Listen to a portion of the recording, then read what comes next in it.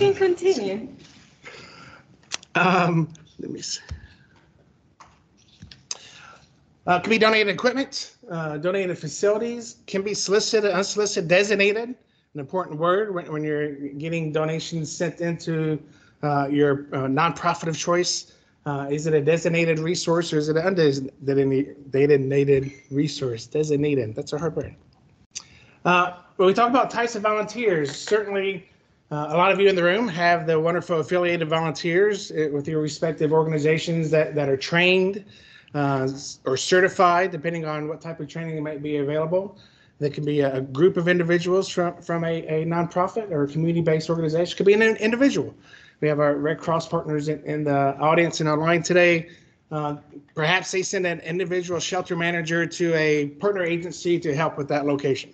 So they're not sending shelter workers and all these other wonderful folks. They're sending a single resource.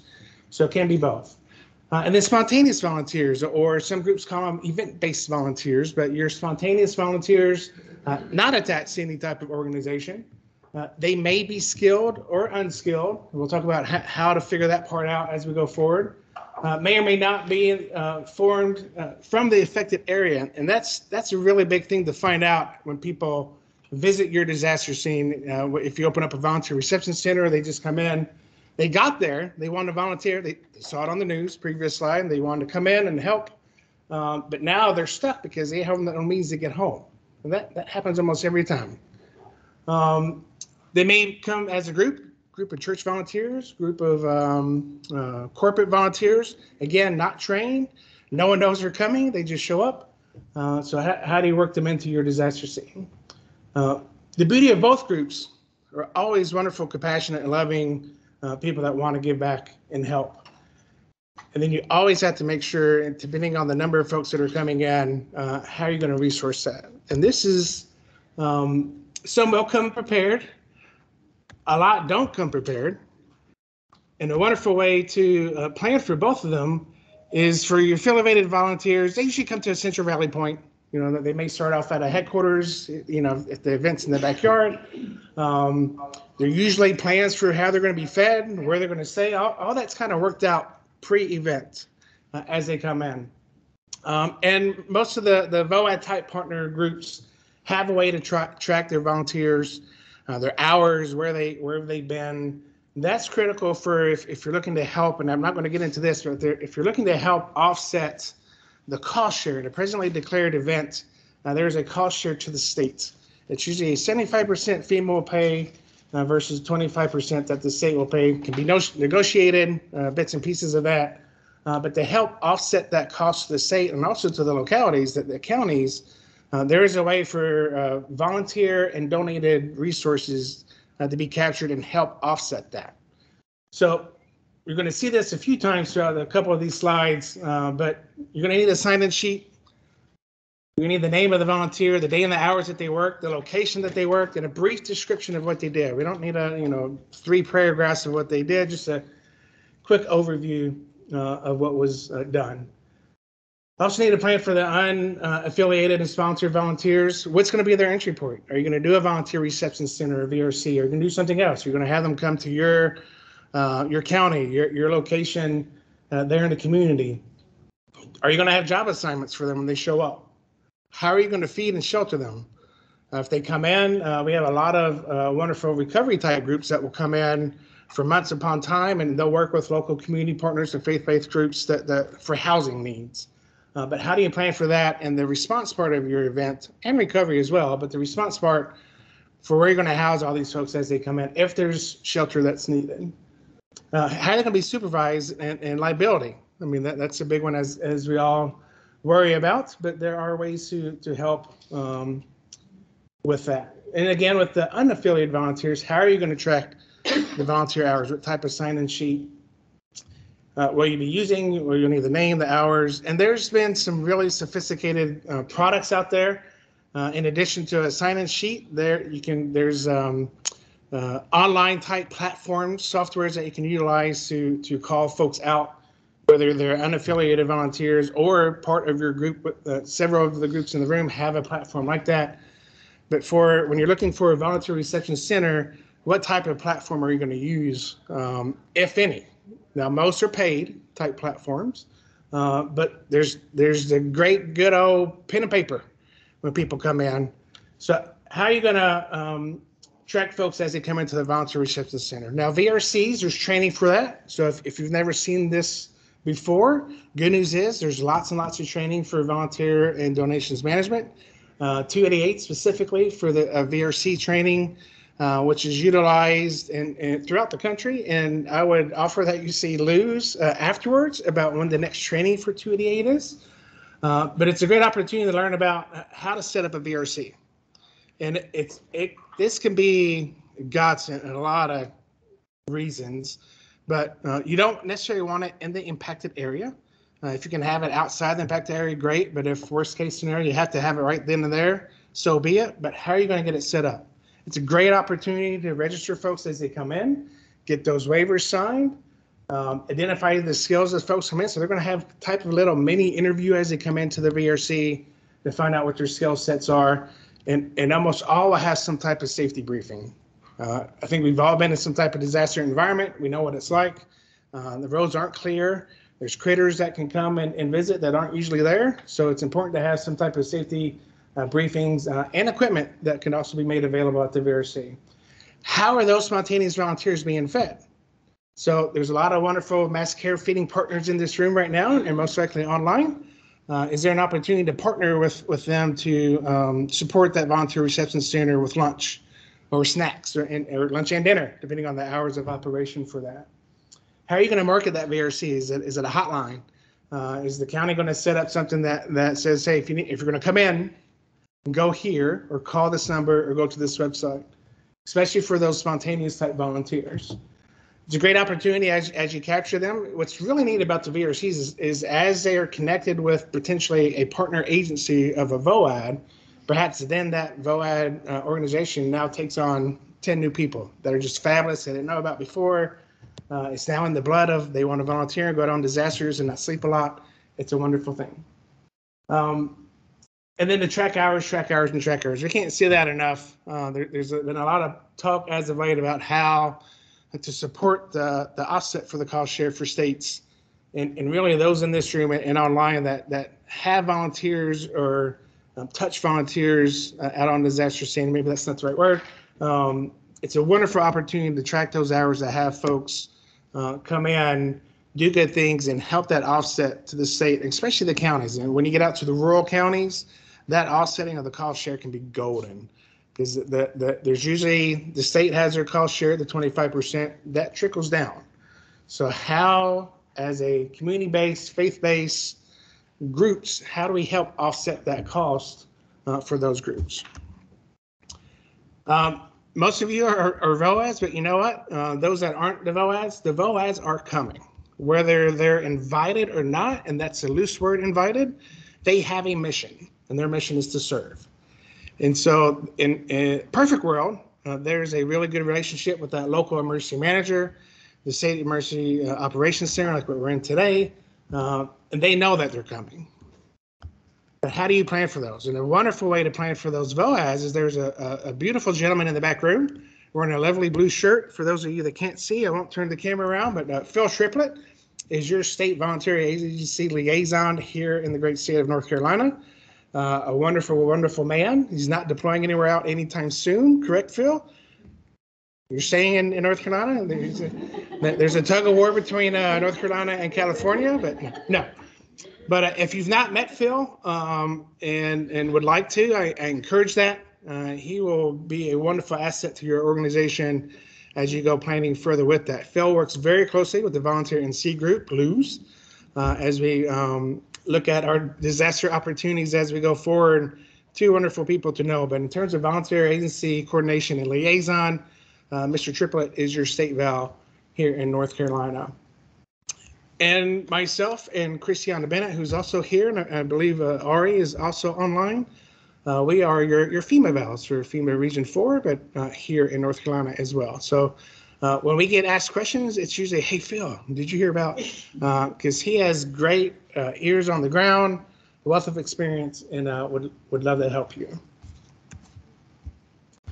Then as we get into donations management, my goodness, I have to find the link, Luz, before the end of the day and send it out. There's a wonderful video. Again, CBS News did a report several years ago about the disaster within the disaster. And this can really be a make or break. They're going to show up. Whether you want stuff or not, donations are going to show up, and volunteers as well.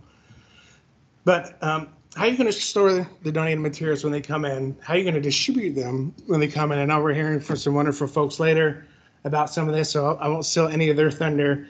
But just like with the volunteer hours and the tracking, as stuff comes in, document.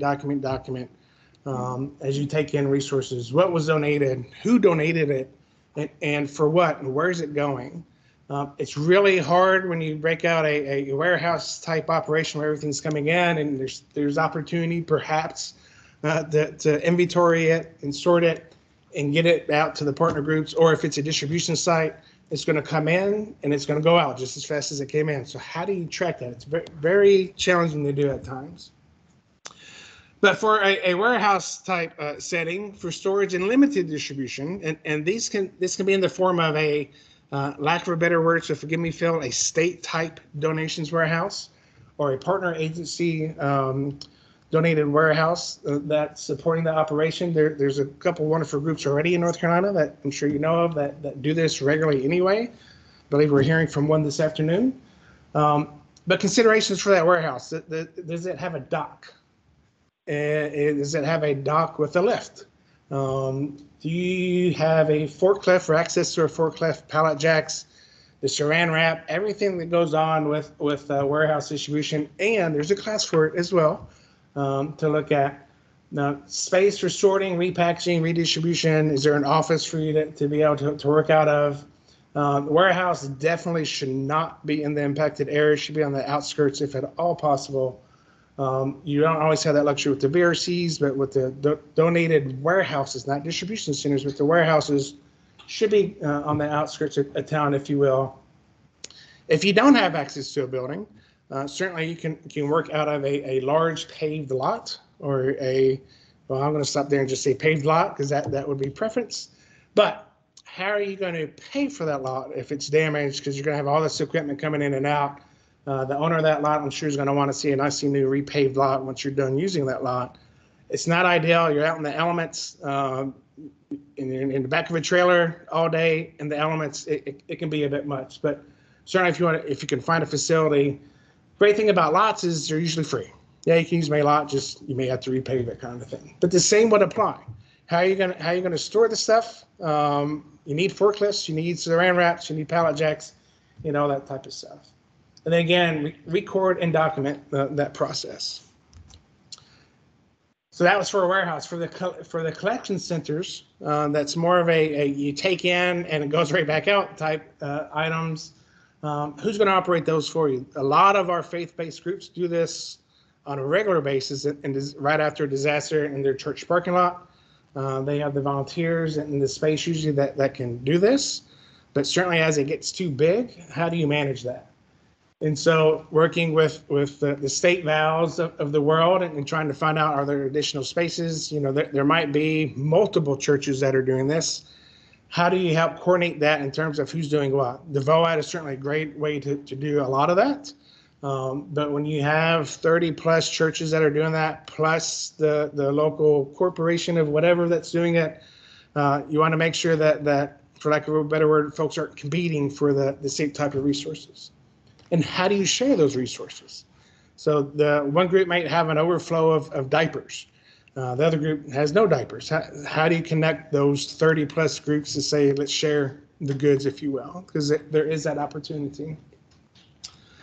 Consider the structure for type of distribution. Are you going to do a drive in, drive out? Are you going to do mobile type distribution? A lot of our VOAD type partners do a lot of that. And then record and document. Items will most definitely come in and they will most definitely go out rather quickly. So your life, and this is an easy picture. Your life without donations management, you can certainly find a lot of other things online. This is out in front of a store, if you will. If you've ever been to a shelter, go around back to a shelter. There's going to be lots of stuff. I don't encourage that. I'm sorry, Red Cross. I don't mean that. But the shelters is an obvious place. No, don't go driving around shelters and looking all suspicious. But stuff will come, and they did it. They do a really nice job within the shelter to set up a spot for folks to come and shop, if you will, as they're transitioning out of that shelter. But then certainly your life with donations management, you can see things are pallet jacked or palletized, excuse me. There's saran wrap. There's wonderful shelving. You don't always get shelving, but when you get it, it's a wonderful, wonderful thing. It's an opportunity to work with your commercial realtors. Perhaps there's a facility, and these owners can write this off. Perhaps you use your facility for a month, 3 months, 4 months, 5 months. If it's a new facility or even an old facility, some don't mind you coming in and testing out the facility, making sure things are working or not working. It's an opportunity for that owner to also say, oh yeah, we supported this disaster. This is what we did. In some ways, it's a good marketing scheme for them as well. But it's asking the right people. And you may have to do 20 asks for one yes, but don't give up. Don't give up. No's not a bad thing. I am not on the public assistance side of a house, the RPA. I'm on the individual assistance side of the house. But we have guidance that says that there is a potential for supporting that cost share, offsetting that cost share. Again, it's document. But there's also an opportunity for private nonprofits to potentially receive some type of reimbursement for emergency protective measures, and there's a lot that goes along with that. So if you want to learn more about that, we can talk at a break or at a later time. But point being, there is guidance, and it's an open source guidance. Our public assistance and individual assistance guidance is all online. So certainly, if you wanted to learn more about PA, I would ask that you start with your state PA person, because they are really and truly the go-to for this type of stuff and really all things PA. We get to work with y'all. It's not the other way around, and we are invited to come support. And when we come in to support, it's not that, hey, we're here, we're taking over. It's no, hey, Phil, what do you need? Where do you want me to go? And it's the same with Volunteer NC. What can we support? So if you want to learn more about PA and that process, please do see your state PA person. And Phil, my apologies, I don't know who your state PA person is. If we can get that at the break and maybe send that out in the notes, if there's a follow-up, Luz, that would be great for folks to have as well. And then, but as you're looking for the help with the offsets, information needed once again for the volunteer hours is a sign-in sheet, name of the volunteer, volunteers, days and hours worked, the location, and the description of work. And it's not just a response where the volunteers and donations come and play. We talk an awful lot in the VOAD world about long-term recovery, and can be a few months, 18 months, 2 years. Most of the time, it's a lot longer than that. So those type resources, cash, donated type resources, stuff is still going to be needed in long-term recovery. It doesn't stop once the response phase is over. And so we do try to continue it with, cash is best. I mean, cash is kind of king when you talk about money for coming in or resources coming in. It allows that local partner group to get exactly what is needed, not what is wanted. We have to differentiate when we get into the disaster world of response to recovery, wants versus needs. And cash allows us to get exactly what is needed. And we have a lot of wonderful VOA groups that can quickly do that with the right amount of resources, primarily being cash. It helps rebuild the local community. It helps volunteer agencies meet the precise type needs, supports long-term recovery. If you've never done long-term recovery, cash is definitely needed for a variety of reasons, and it's needed often and in big numbers. So if there's any funders in the room or online, funding is welcomed. We have here in the room, we have our North Carolina VOAD Disaster Case Management Committee lead. I'm sure she would love to see some money as well come in, but cash is king. It's cheaper to send as well. You don't have to do all this, open up the warehouse. We're going to go out in a lot. It can be brought in right into a nonprofit, or if there's some type of state fund set up, certainly that's an opportunity as well. The donation drive is much more work because there's a cost involved. We have a lot of groups that want to send, and sister groups, and they're great, but they want to send the 3 tractor trailers of stuff that was collected, 3 states over. They want to bring it tomorrow. You're not ready tomorrow. So how about if you bring it a week from now, 2 weeks from now? Expectations management will be key in any type of volunteer donations management. That's a great lead into public messaging. So you want to make sure if the locals are asking for something, the state should be asking for the same thing and vice versa. If you as a volunteer organization is in need of X, make sure you're asking for the right kind of X. If you're stuck with a microphone in your face and, hey, what is needed, be careful what you say of what is needed because it's going to show up. It'd be great to have some dog food. Guess what's coming tomorrow? A tractor trailer of Chow Wow, whatever the brand's called, is going to show up. We have a lot of groups that will be out, mention something just casually, and then things are going to show up. Be careful on how you're messaging, but if you are going to message out, what's the message of the partners, of the county, of the state, so that you're all doing a universal type message so there's no confusion about, well, I didn't ask for that, kind of a thing.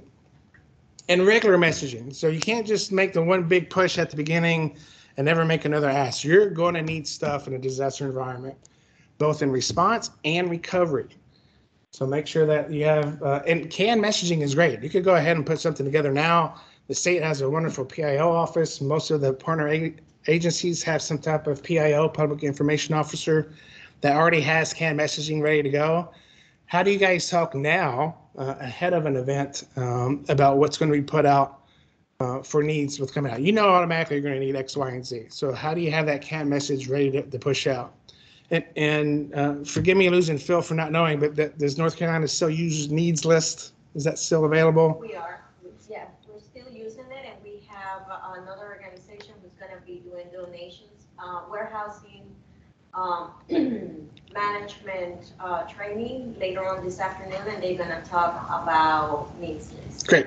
So for those on the line, there's more coming on needs lists this afternoon. So it's a wonderful tool that can be also be utilized for donations as well and for what's needed.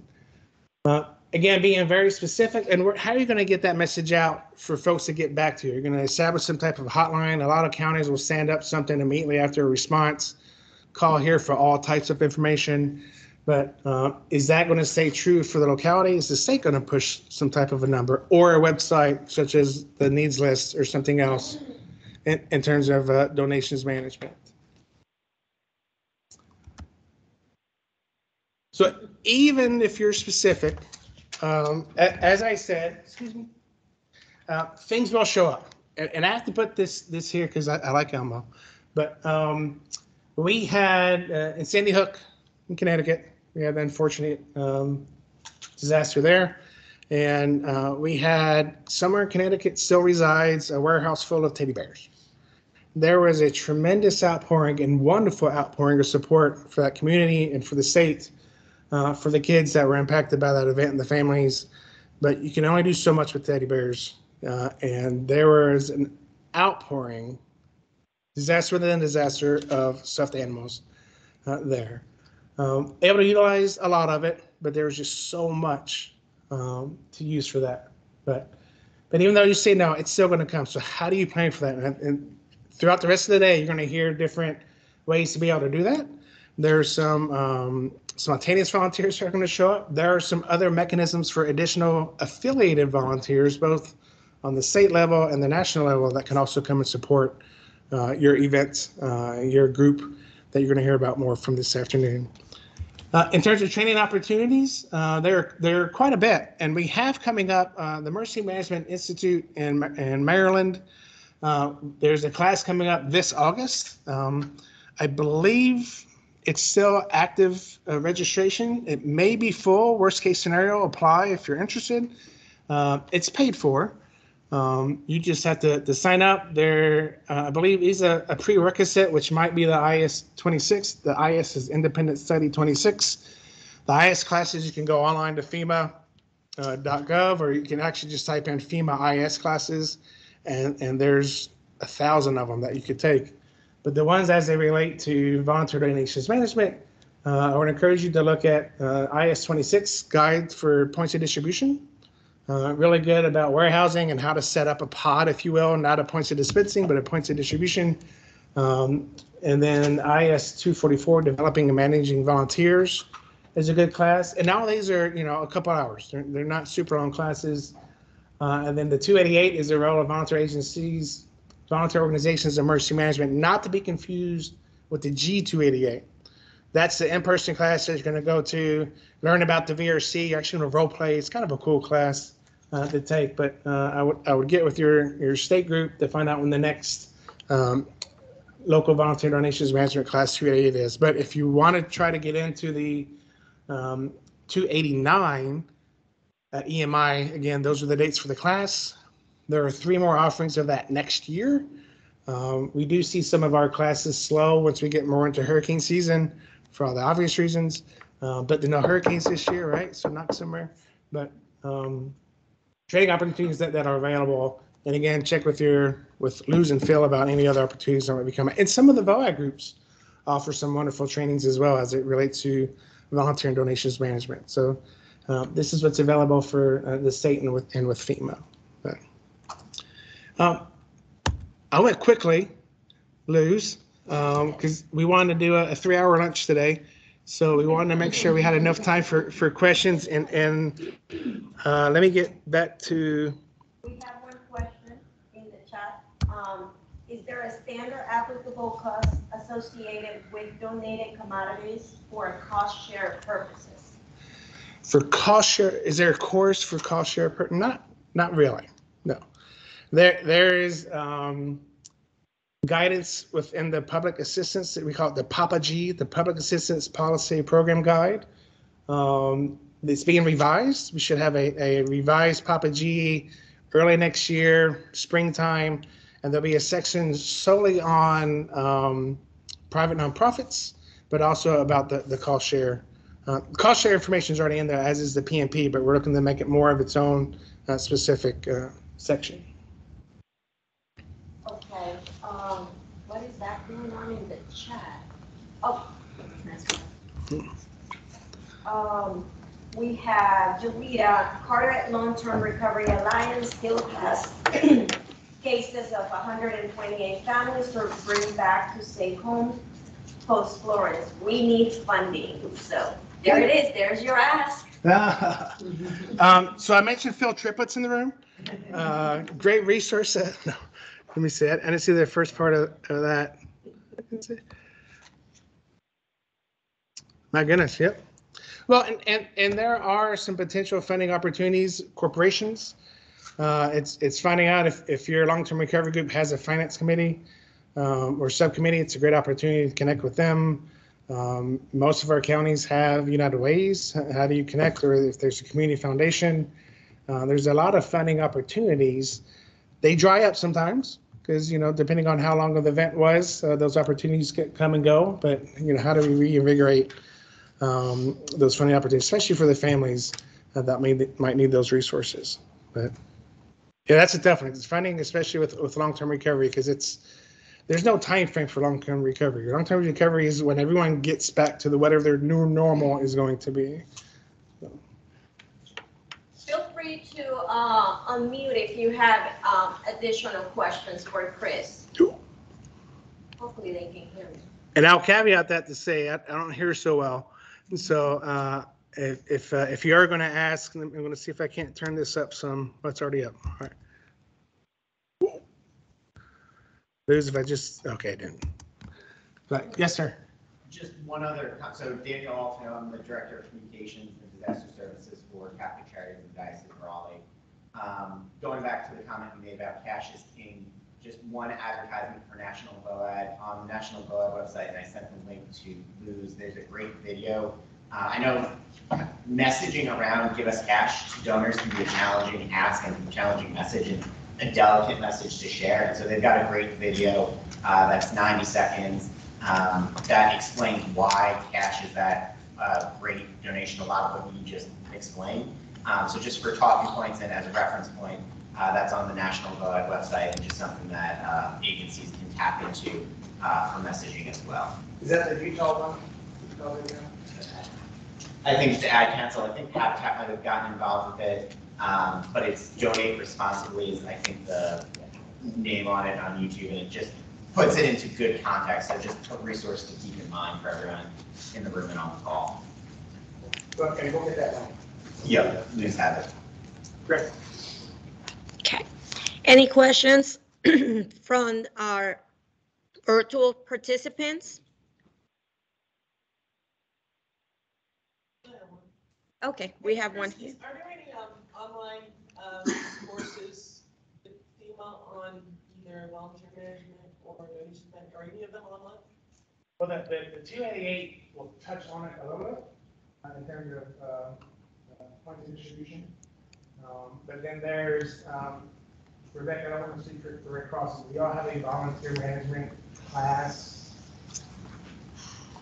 We have a number of classes, but none of them are specifically volunteer management. There are some that help you with managing volunteers, but there's not like an overarching overview to volunteer management training. I think that the state 288 is a wonderful starter class. And then in a perfect world, you would do the state class, and then you look at the 289. There's actually a 289, 489 that was up there that sometimes goes together. It's a week-long type class that will touch on both of that. And we'll get to some of the nitty-gritty of it. The state 288 class, G288, I should say, allows you to role play that process for the volunteer. It's fun. It's fun. Well, hey, it's endorsement right there. Actually, FEMA brought in several of these classes during Hurricane Matthew that they did not do, that I was hoping they would in Florence, that maybe in the next event, because there were 3 or 4 that they actually brought in and did with volunteer and donations, spontaneous volunteers. And so that's when my toes got wet getting into it. But those exercises, we drove the FEMA instructors a little bit nuts, but it was fun. And we learned a lot.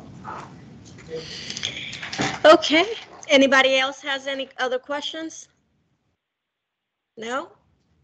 Okay, well, thank you, Chris. Let's give him a round of applause for that great presentation. You finished early, so we're gonna have a couple of minutes, let's say 5-minute break. And then we're gonna have Persha with BEOC do her presentation. And we'll be back.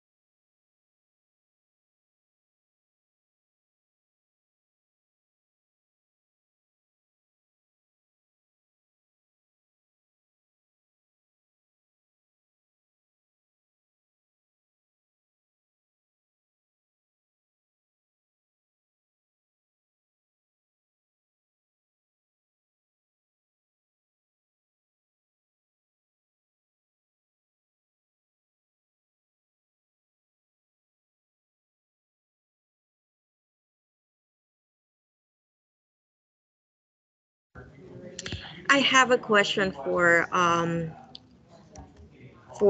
our virtual audience. Are you able to hear when the speaker is not in the podium? Can you hear the conversations happening in the room?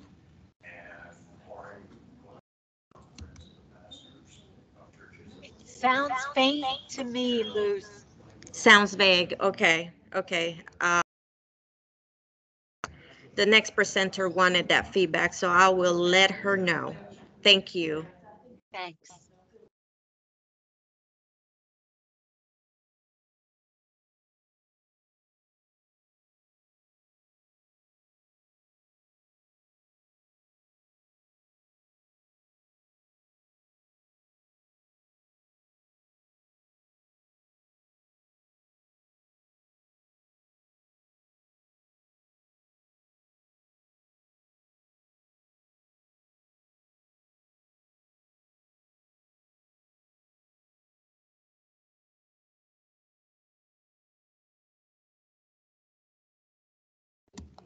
We will start in 1 more minute.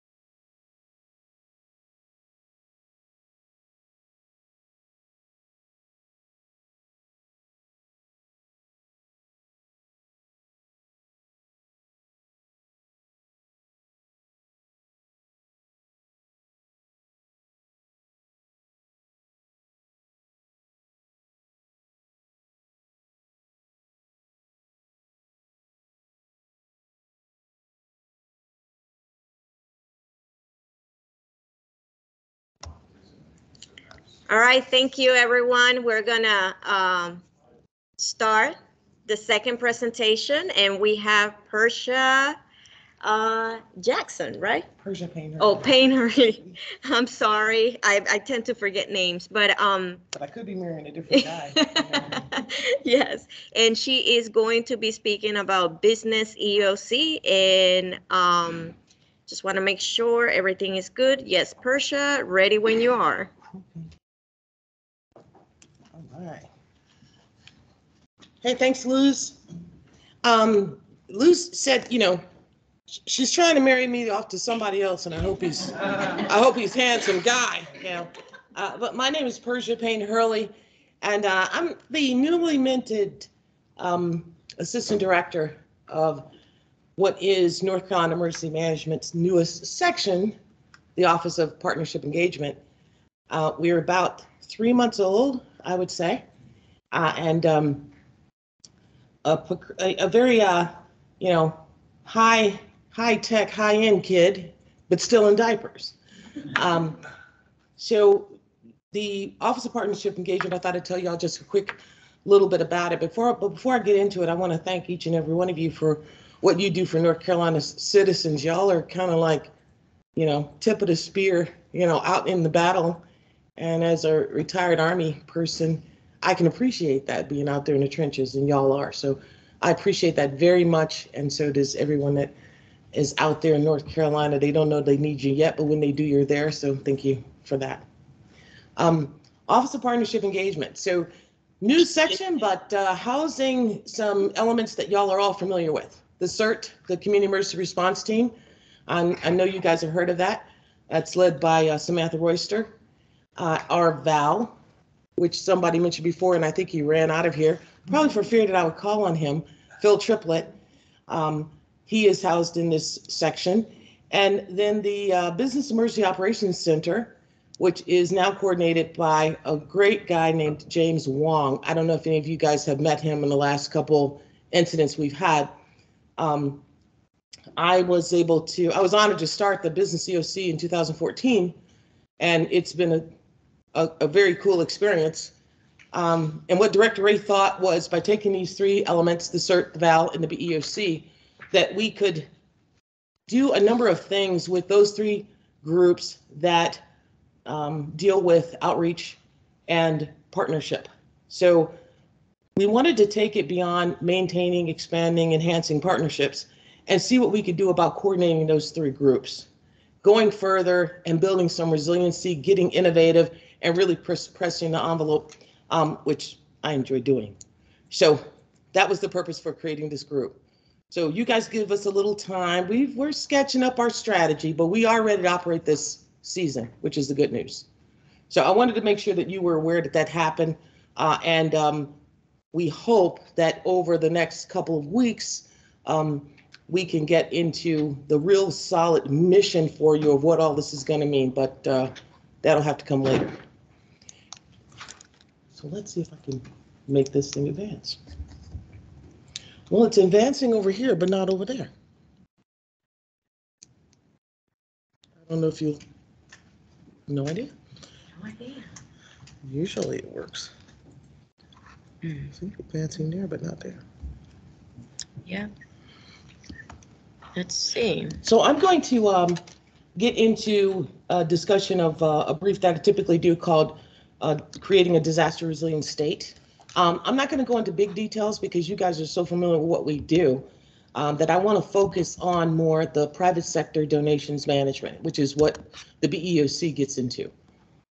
And to give you an idea of where this idea came from, this idea of a business emergency operations center. Then this one is.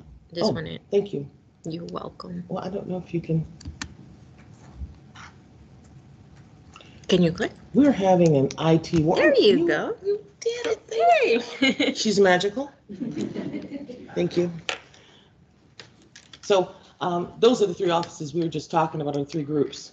So this creating a disaster resilient state, I'm not going to get into details with it with you guys because y'all know pretty much what the Business EOC does. I think you do. Is there anybody that doesn't understand or not dealt with the Business Emergency Operations Center, BEOC, that I coordinated like the last 9 years? There are some people online who are representing different organizations that I'm not too familiar. With. Well, this is an information sharing and operational hub for the private sector. Started in 2014. I'll tell y'all that I think originally they weren't really sure what they wanted to have happen other than to get into a conversation with private sector. But thankfully, we had some good ideas and kind of innovated on a few theories that had been out there since Hurricane Katrina.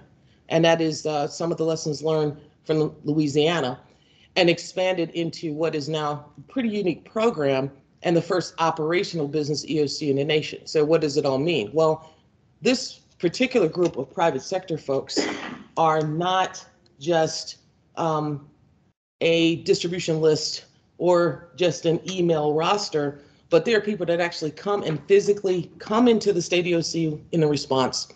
They are connected virtually with us because they have access to WebEOC, and they train with us. And this has become a process that's happened every single year. So they're part of the statewide exercise. They're part of an annual business TTX that we do every year. They're part of our WebEOC exercises. And in my view, at the time, you can call it PTSD from, commanding drill sergeants and counting too many sleeping bags and canteens. I never wanted to warehouse anything after that experience. I never, ever wanted to count a spoon and a jacket and boots ever again. So to look at private sector donations, which they were very excited to donate at the level that we were sharing information, I thought the last thing I want to do is count a thing. And so I began to train them. And I'm skipping around you guys because I don't want to bore you with what we do in terms of emergency management, but specifically on bore you because you already know, specifically on donations. But what I wanted to do was create a system where private sector would hang on to the offers for donation, and then allow North Carolina Emergency Management to take those things on the draw. So they were offers until we accept them, then we don't count them, and I'm not watching them, and I'm not distributing them either. So also at that same teaching, you offer it, you donate it, you transport it. So the way we are organized right now, our partners make offers. We take those on a draw from various locations, stores, warehouses. And if they offer that, then they transport it and they ship it directly to the need. So we called it speed to the need because I like catchy phrases like speed to the need. So we're not touching it. We're not redistributing it. We're not doing any of that. The partner has control over the process, when it's en route, when it's on scene, and coordinating with you, or you, or you. Now you get to meet them. They show up, they do deliveries. Now you've got a direct contact with them. So in my brain, I thought it would work, and in Hurricane Matthew, it did. And I'll show you that in a minute. But my point that I want to make to you is this is a rapid request, offer, coordination in the BEOC, and deployment of assets for the private sector. That's what it's become, rather than a warehouse somewhere that is going to potentially slow the process or get us into a situation where I am pulling you and you and you away from other help that you could be giving survivors when the private sector can just ship direct. Does that make sense? I'm getting excited because I've had like 3 cups of coffee and I get pumped like this. So, but that's in a nutshell, that's what we've done. So I can show you the proof of that, but I think that a little background, because I'm backtracking a bit. Right now, the program is about 1,300 corporate and business partners, and that cross about 11 sectors of business and industry. So these are not just big box. These are not just large retail or folks that do home improvement, but it's med farm, it's tech, it's comms, it's telecom, and it's even odd, I don't want to call them odd, interesting partners that you wouldn't expect, like the North Carolina Association for Long-Term Care. You know, they had previously been partners to, I'm going to stop that for a second and just calm down. You know, the caffeine is racing. They had previously been partners of public health, but approached me. I'm just kind of giving you an example of what happens. Approached me saying, hey, we're a business too. And they sit in the BEOC, which is located, guys, down and through on the other side of the building, catty corner from the governor's office. They come every single disaster, every single activation. They send somebody from North Carolina Long-Term Care. And what kind of things you're going to say, what are they doing in there? Well, obviously they're gathering information. They're also informing us on what the, some of the most vulnerable people in our communities need. And we have our hand on the pulse of things that can potentially go wrong. You guys have seen the stories in Florida and other places where folks have tried to evacuate our elders and it's not gone well, or they've not evacuated them and it's not gone well. So just understanding that. And as a result, we have had our hand on a big evacuation, Hurricane Florence, where one of our long-term care partners evacuated like 555 seniors, and they didn't lose a one. But because they were here, we were able to track the progress, listen to the reports about how many ambulances they were going to need, how many they're taking from the community, coordinating that with law enforcement, how many they didn't need to leave for regular rescue, and just watching that so it was done orderly. And it turned out to be such a great experience for us, as when you got past the stress of it, that everybody was okay. Because the proof of that is something I learned, and that is when elders get taken out of the place where they're comfortable, they start to take a turn within like 48 hours if they're not back home. And that's why people typically don't want to evacuate them at all. They say it's better to leave them. And then if you can't get to them later, it's a worse situation. So you can imagine how that became a great partnership for us. And in the meantime, those guys offered to survivors stuff like adult incontinence supplies in bulk, stuff you kind of need sometime. So it's been a great exchange. And I'm using that as an example, but I'm going to skip forward to just tell y'all how we did this. So after, and this was the question I was trying to answer, how we create a more disaster resilient state when I got into this. And I'm going to pass our vision because I've kind of told you guys what that is. Okay. And I want to go right to BEOC.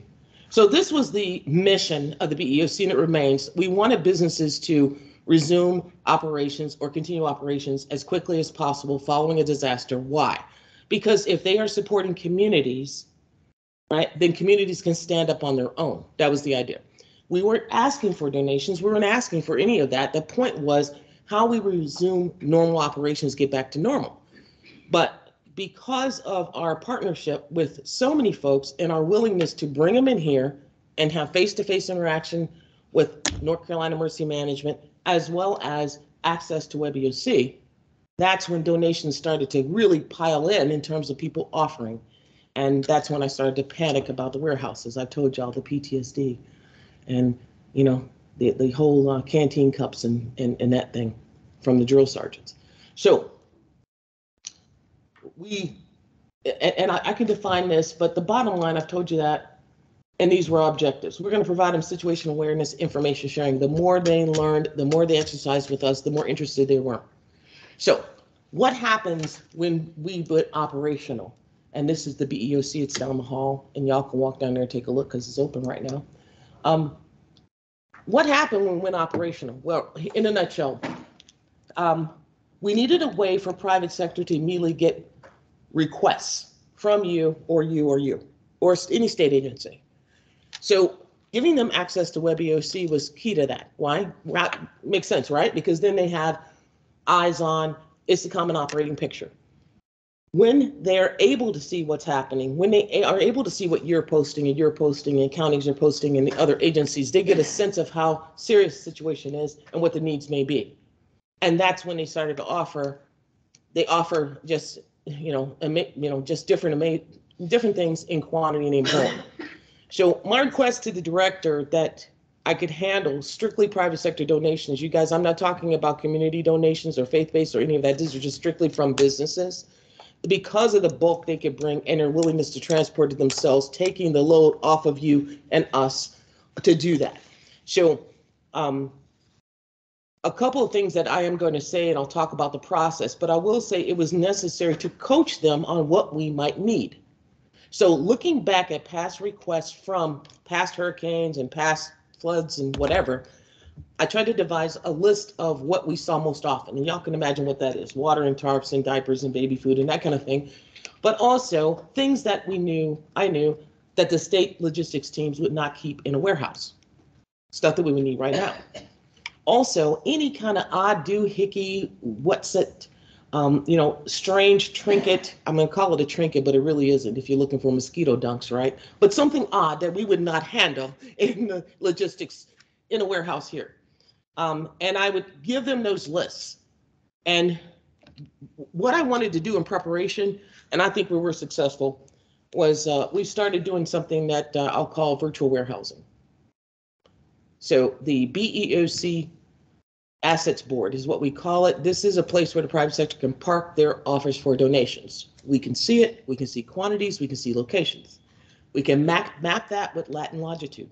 We have a point of contact for the company and where it is. Could be over 3 locations of stores, could be in one warehouse somewhere, but we also have the name of the person who would be responsible for transporting that. Now, that's just sitting there. And I like that, because then before, in a hurricane situation, before it actually hits, not only does the director have a mapped outline idea of where all the state assets are, he knows where the private sector assets are as well. Common operating picture, right? So those things are ready before landfall. So, but these capabilities, and you see I have assets board right there, deployable assets, force packages. Let me explain. It's not just donations in those deployable assets and force packages. I'm mentioning it because you would have access to those as North Carolina Voya groups.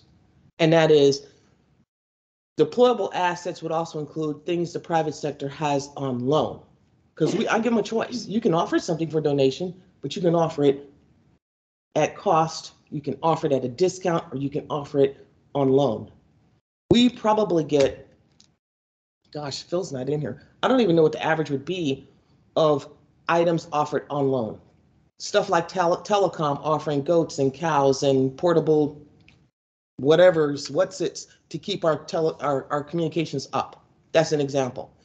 They would deploy it to help in a situation and then come pick it up. So it's on loan. A cell on wheels, a goat. We have had things like during the pandemic, we had 14 reefers and we weren't high, right? Refrigerator trailers that our partners donated to the various food banks. Now this is interesting, right, you guys? They donated the refrigerator trailer. We know how much they cost. They offered them, transported them, fueled them, set them up, and maintained them. And we had 14 of them for 9 months, supporting food banks and in conjunction with the National Guard that was helping with feeding. They saved a lot of food and a lot of time, and they were on loan. And when it was over, or when they were done, they picked them up, transported them back, no cost to us or the food bank. I'm just giving you that example. So that's an on loan example. Resource requests. Since I told you guys that they were set up through WebEOC, it means if Catholic Charities was doing mass feeding, or I'll call it a mass barbecue because I'm hungry right now. If they were doing that, and they had been feeding, and they had an idea of the burn, how much water they needed or whatever, they could then say, we're going to be out by Thursday. We're going to need 300,000 units of bottled water. They could put in a resource request through the county EM coordinator, for instance, that, hey, we need 300,000 units of water for the barbecue that we're having, at whatever location. That guy could put that into WebEOC, or if you had access to WebEOC, you could put it in, and that resource request would come in like it normally does, go through logistics. Logistics would see that, and they would probably think, Catholic Charities needs this Thursday. We're not going to be able to get it out of the warehouse in XX location by Thursday. Let's shoot it to the BEOC, in which case my folks would get that, and somebody from the BEOC would grab onto that request, and we'd assign it to them, and then they would have it right in WebEOC when it was en route, in progress, on scene, and delivered. And they would be talking directly to you, and it would be historical record in WebEOC of your request and what you were doing and why, so that we could verify that. And the private sector person would supply it and transport it and drop it and shake hands with you. And they get a gold star, and they get to say, we helped. And let's take our picture with Catholic Charities. You see what I mean? And they go away. No cost to you, no cost to the state, no cost to the county. That's an example of how it works on resource requests through WebEOC. Is this making sense? Yes. Maybe I should just stop. I know I can go 100 miles per hour. So anybody have any questions? Let me pause, catch my breath. Anyone have any questions, or is this just like, I'm just trying to gauge how I'm doing. Some of our smaller partners that might be on the call and would want to put in a resource request or might be new to the process, what would be your recommendation for the best way to have those resource requests come in an organized way and kind of that communication level for groups that haven't engaged? Well, I don't know what they're doing so far. Can you reinstate the question so that? Oh, I'm sorry. The virtual can.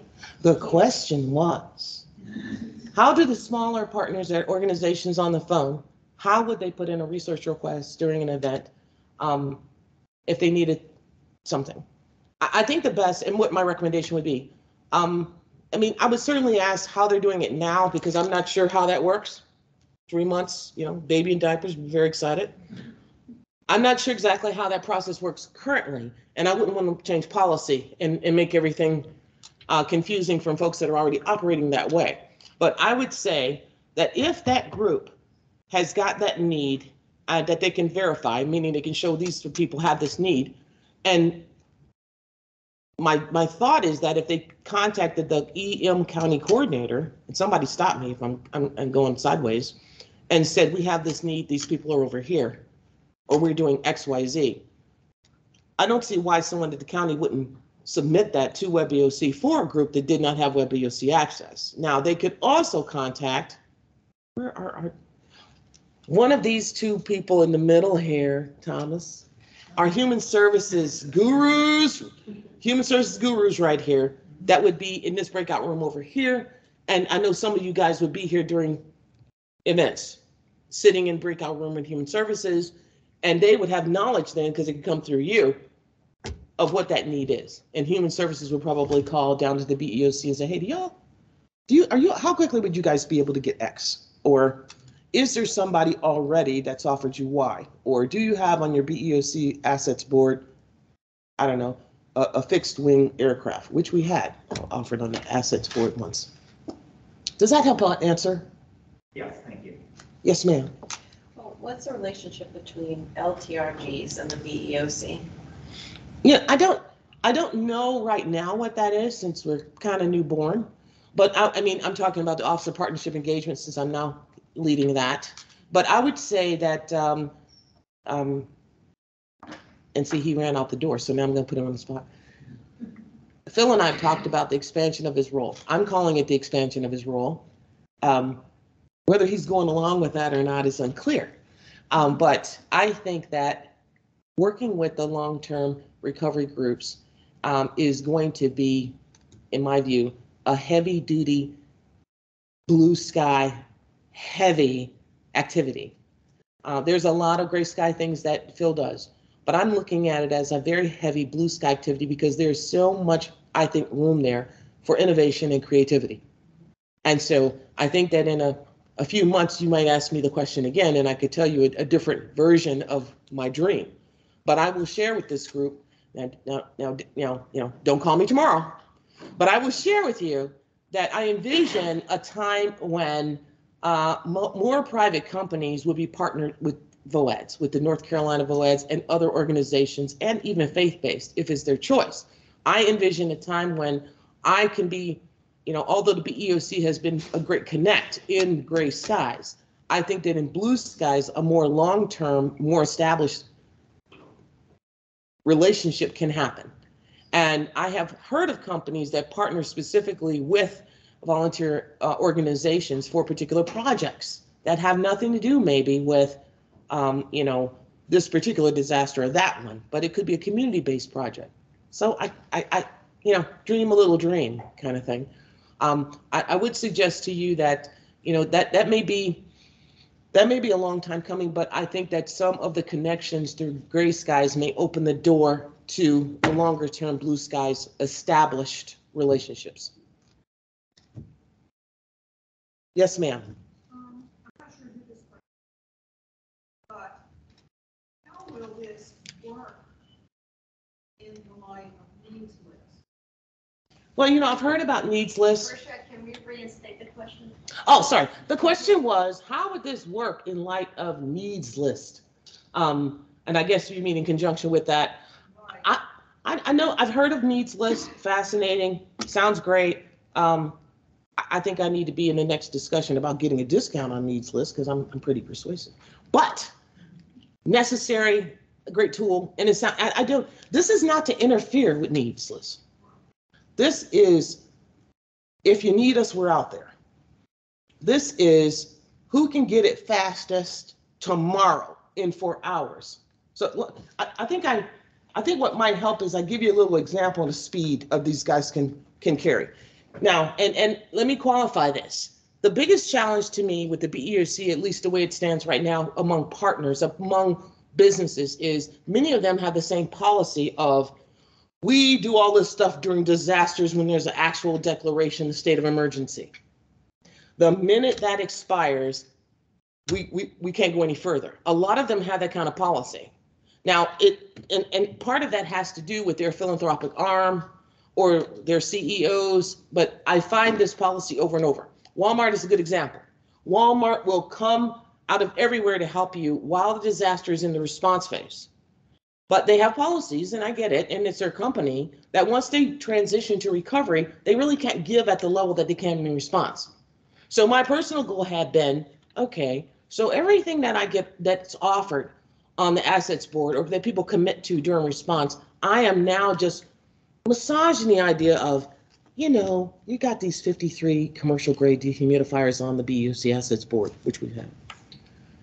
can I convince you to leave those on for at least 3 months after the disaster is over, after the response phase is over, so that we can, get the full use of your offer? Or I'm looking at a number of communities, we already know who's impacted, and all the damage assessments aren't in, so all the requests aren't in. You know what I mean? That's the direction I'm going with that, because we don't have the assessment. Like if I start saying, hey, I want to leave those 3, the company's gonna say, well, we're in recovery now. We know the idea of the impacted counties, but we don't know how many families. You know what I mean? I can't connect their offer to an actual group of families or community. I can say it's Robeson County, but I can't tell them it's 25 homes, it's 30 homes, and usually we don't know, 4 days after landfall. We're still in the assessment phase. So I'll say to you, it's a great question. We are working on how much faster can we do assessments, and we've started a UAV group among the private sector. That's the drone group, the ones that are flying. How can we faster get an idea of assessments so that we can better connect resources to the need? So it's kind of in progress, but that's been a big challenge for me. Now, do all companies act that way? No, but majority I'm finding, the ones with the deepest pockets typically do it that way. And I think Luz is signaling me. Am I already out of time? No. I just wanted to add something with the question that Ann asked. We plan to activate needs list during disasters, and we have people who are administrators that are going to be here at the EOC looking at what's happening and also managing needs lists.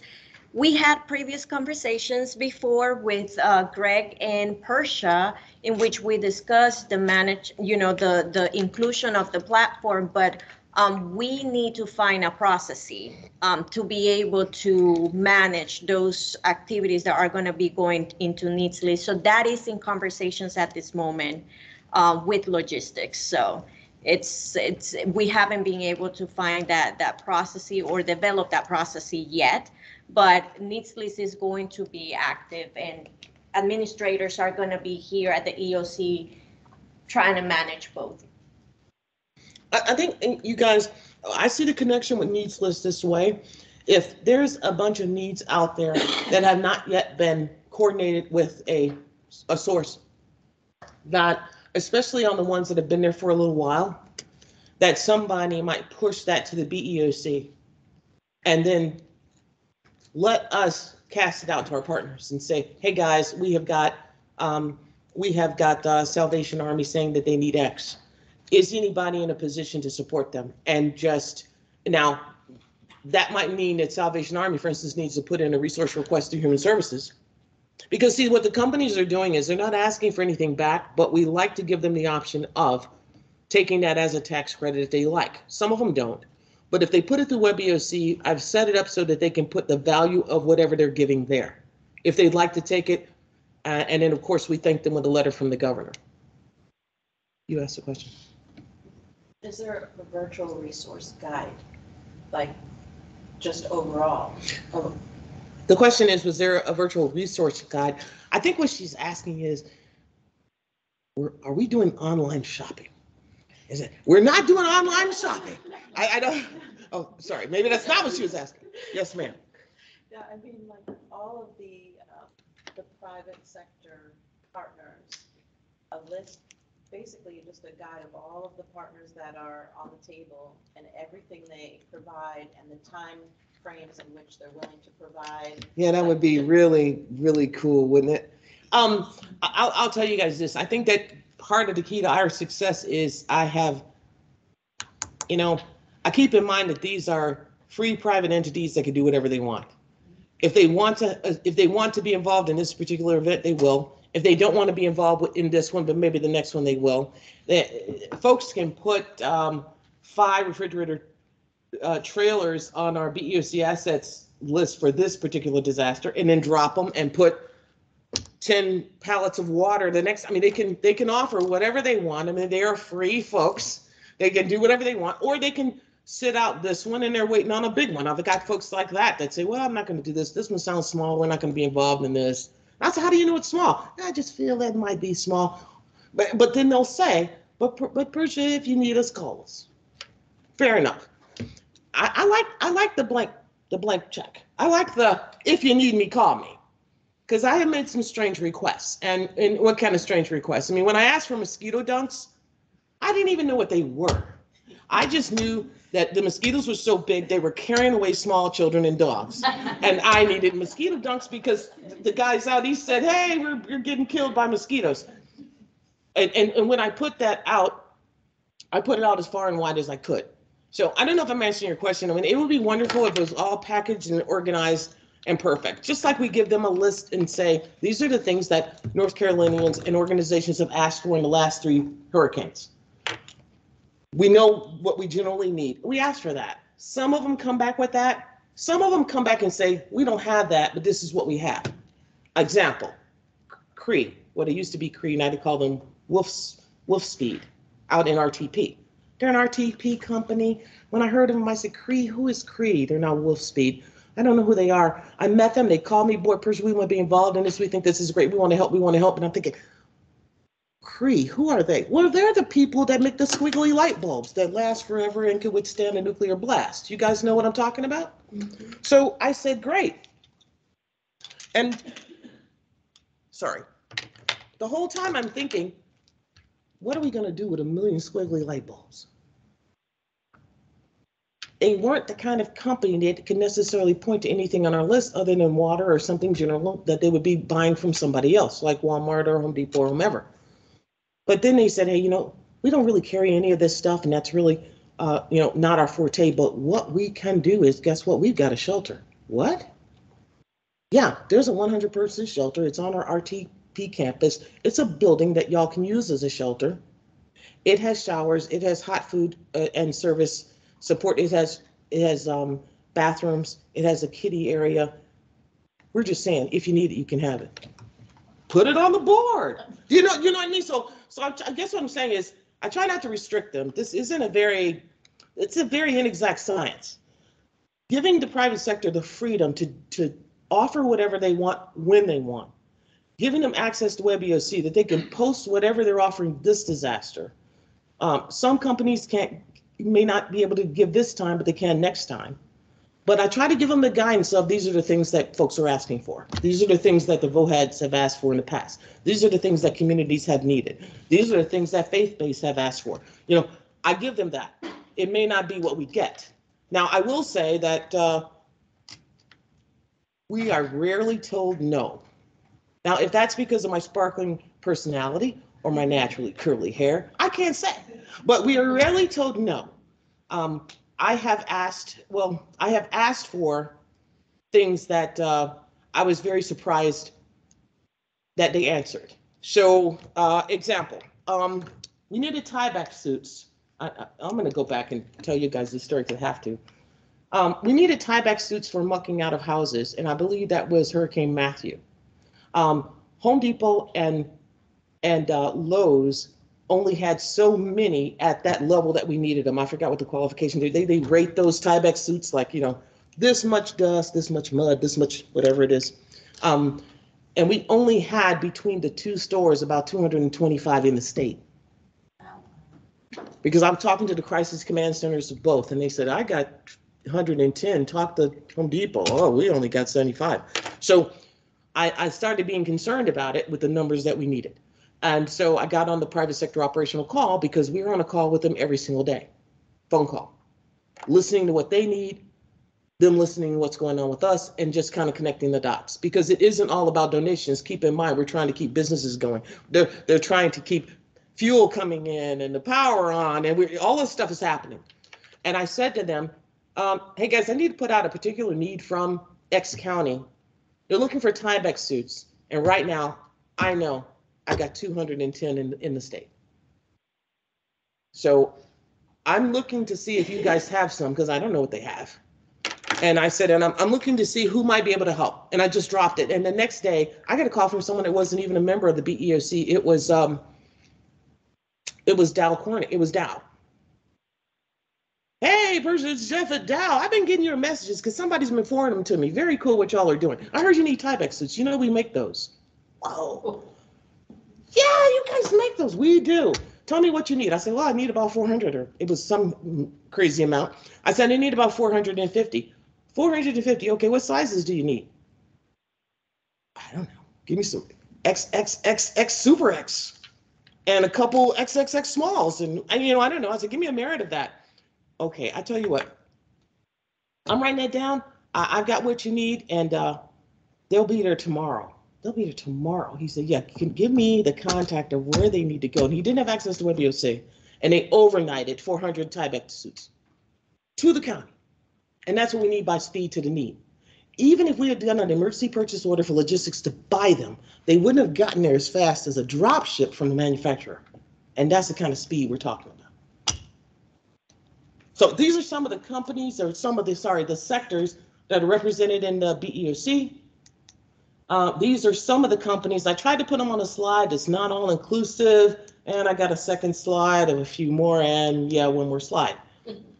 About 1,300 companies, I told you guys that. This is our concept of operations. Fascinating, yes. You can read it yourself later. Let me talk to you about the assets board.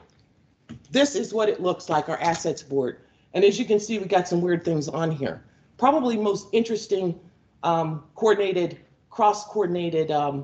delivery that I made was a airdrop to a medical end-of-life shelter in Burgaw during Hurricane Florence. There were about 8 or 9 patients there, and they had their caregivers there, and some of the children of the caregivers were there. Well, they only anticipated being there for 3 days or something. The water rose, no access. They had only enough of the support for those folks that were in the life stage for those 3 days. And when they reached out, it was the EM coordinator. You know, you can imagine in a couple hospitals saying, can't get to them, this is where they are, we're monitoring those people by radio or somewhere they were connecting with them. So between North Carolina Long-Term Care, some of our pharmacies, some of our big healthcare, because now we're connected with Humana and Cardinal and Blue Cross Blue Shield. Big healthcare kind of heard about what y'all were doing in North Carolina. They kind of jumped on. They heard about it somewhere, because they jumped on with us. And a couple of the retailers like Target, Walmart, put together what those people needed in that end-of-life shelter. And I ran down the hall to the North Carolina Air Boss, we call him the Air Boss, Air National Guard. And we did a helicopter rope drop down to Burgaw with all that stuff. And yeah, I had flashback of those Army days. You know, I did have flashback for a few minutes, but I think the big news was that they got what they needed for the next 10 days to withstand being there, as well as some of the particular needs for that population in the medical shelter. And as you can see there, it is on the assets board, but I'll show you on the resource tracker where we assign that to those people on that rope drop and the Air Boss and permission. You know what I mean? There's a record of it is what I'm saying. So someone else like you or you could come into the BEOC and do it this season if you need to. But the kind of stuff on the assets board, you see stuff like, this is from Florence, BB&T Bank with water, big dehumidifiers and big fans. We've been getting that. Sometimes from big garden companies, the big commercial grade dehumidifiers, Candy, right? I said that we've had fixed wing aircraft. We've had search and rescue boats. That was stuff I didn't ask for, but I didn't say no. But just to give you an example, and this is another part of the list. This was pages long. I put a few of them in here for y'all so you could see. This listing has, oh yeah, there it is, Hawthorne Gardening. I never heard of Hawthorne Gardening Company. Anybody ever heard of them? But they had like 53 commercial grade dehumidifiers. And they said, hey, now they were on loan. They wanted for donation. They were on loan. They would come and pick them back up. Now, we take on in the BEOC the responsibility of demobilizing that stuff. So it's that's part of the job. This is that resource request I was telling you about. The airdrop is at the top, and this is how the BEOC assigns to companies. It is a drop-down menu inside resource tracker with all of the private partners, and we can sign up to any one of them. They can go in themselves and mark whether something is in progress, en route, on scene, or complete. And there's another page of it. So that's the end of the BEOC portion of my presentation. And I don't know how much time I have. How am I doing on time? You are doing good. It's 10:32. You're supposed to be speaking until 11. Okay. Well, I wanted to just, I wanted to take a little time with y'all to talk to just give you some success stories, because I think that's the best illustration of what can happen here in the BEOC. Now, I'm not saying that all of the challenges have been ironed out, because they have not. Now with this group in this new office, with working with Val, with CERT, yeah, I mentioned earlier, one of my goals will be to figure out how we enhance each other, how we coordinate those three groups, and how we innovate, and how we build capacity, and how we build resiliency within these relationships. I foresee that if you guys, I think, have more exposure to the private sector, especially if you connect with them in the response or in Blue Skies, because we train together. They come in for exercises. We are communicating with them all the time, and you have to if you're going to maintain a group this large and they're going to stay active, right? I think that it is an opportunity for the North Carolina VOEDs and faith-based, as I said, to really build relationships, especially companies that have a soft spot for them. You know what I mean? Because I think that a lot of these companies, they get a bit of cold feet when they have to do something like donate to a particular fund that makes them feel as if someone's going to label them. You know what I mean? They're trying to be really careful. So, but if they have a relationship with you in your group, then you would be going through the philanthropic arm of their company, and then they would be talking to you and communicating you in gray skies or blue skies. So that's sort of that's my little dream, y'all, and I'm happy to take questions. Yes, ma'am. Yes, I have a question.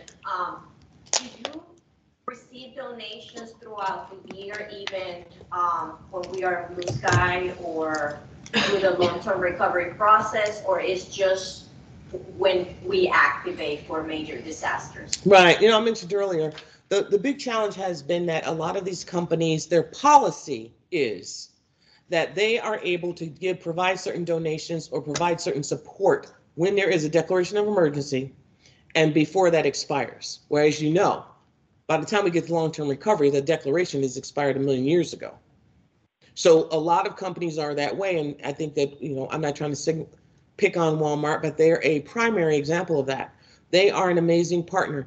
They have provided, oh my goodness, if I had to guess, I would say that they gave upwards of $500,000, actually upwards of more like $800,000 in cash and merchandise and supplies and whatever during Hurricane Florence in the first 3 weeks of Hurricane Florence. The minute the declaration of emergency expired, it tied their hands on what they could help with. Now, they still came back and gave a little on folks that were just, there was a program, what was the name of it, y'all, where you gave people like a basket of things to get their home back started?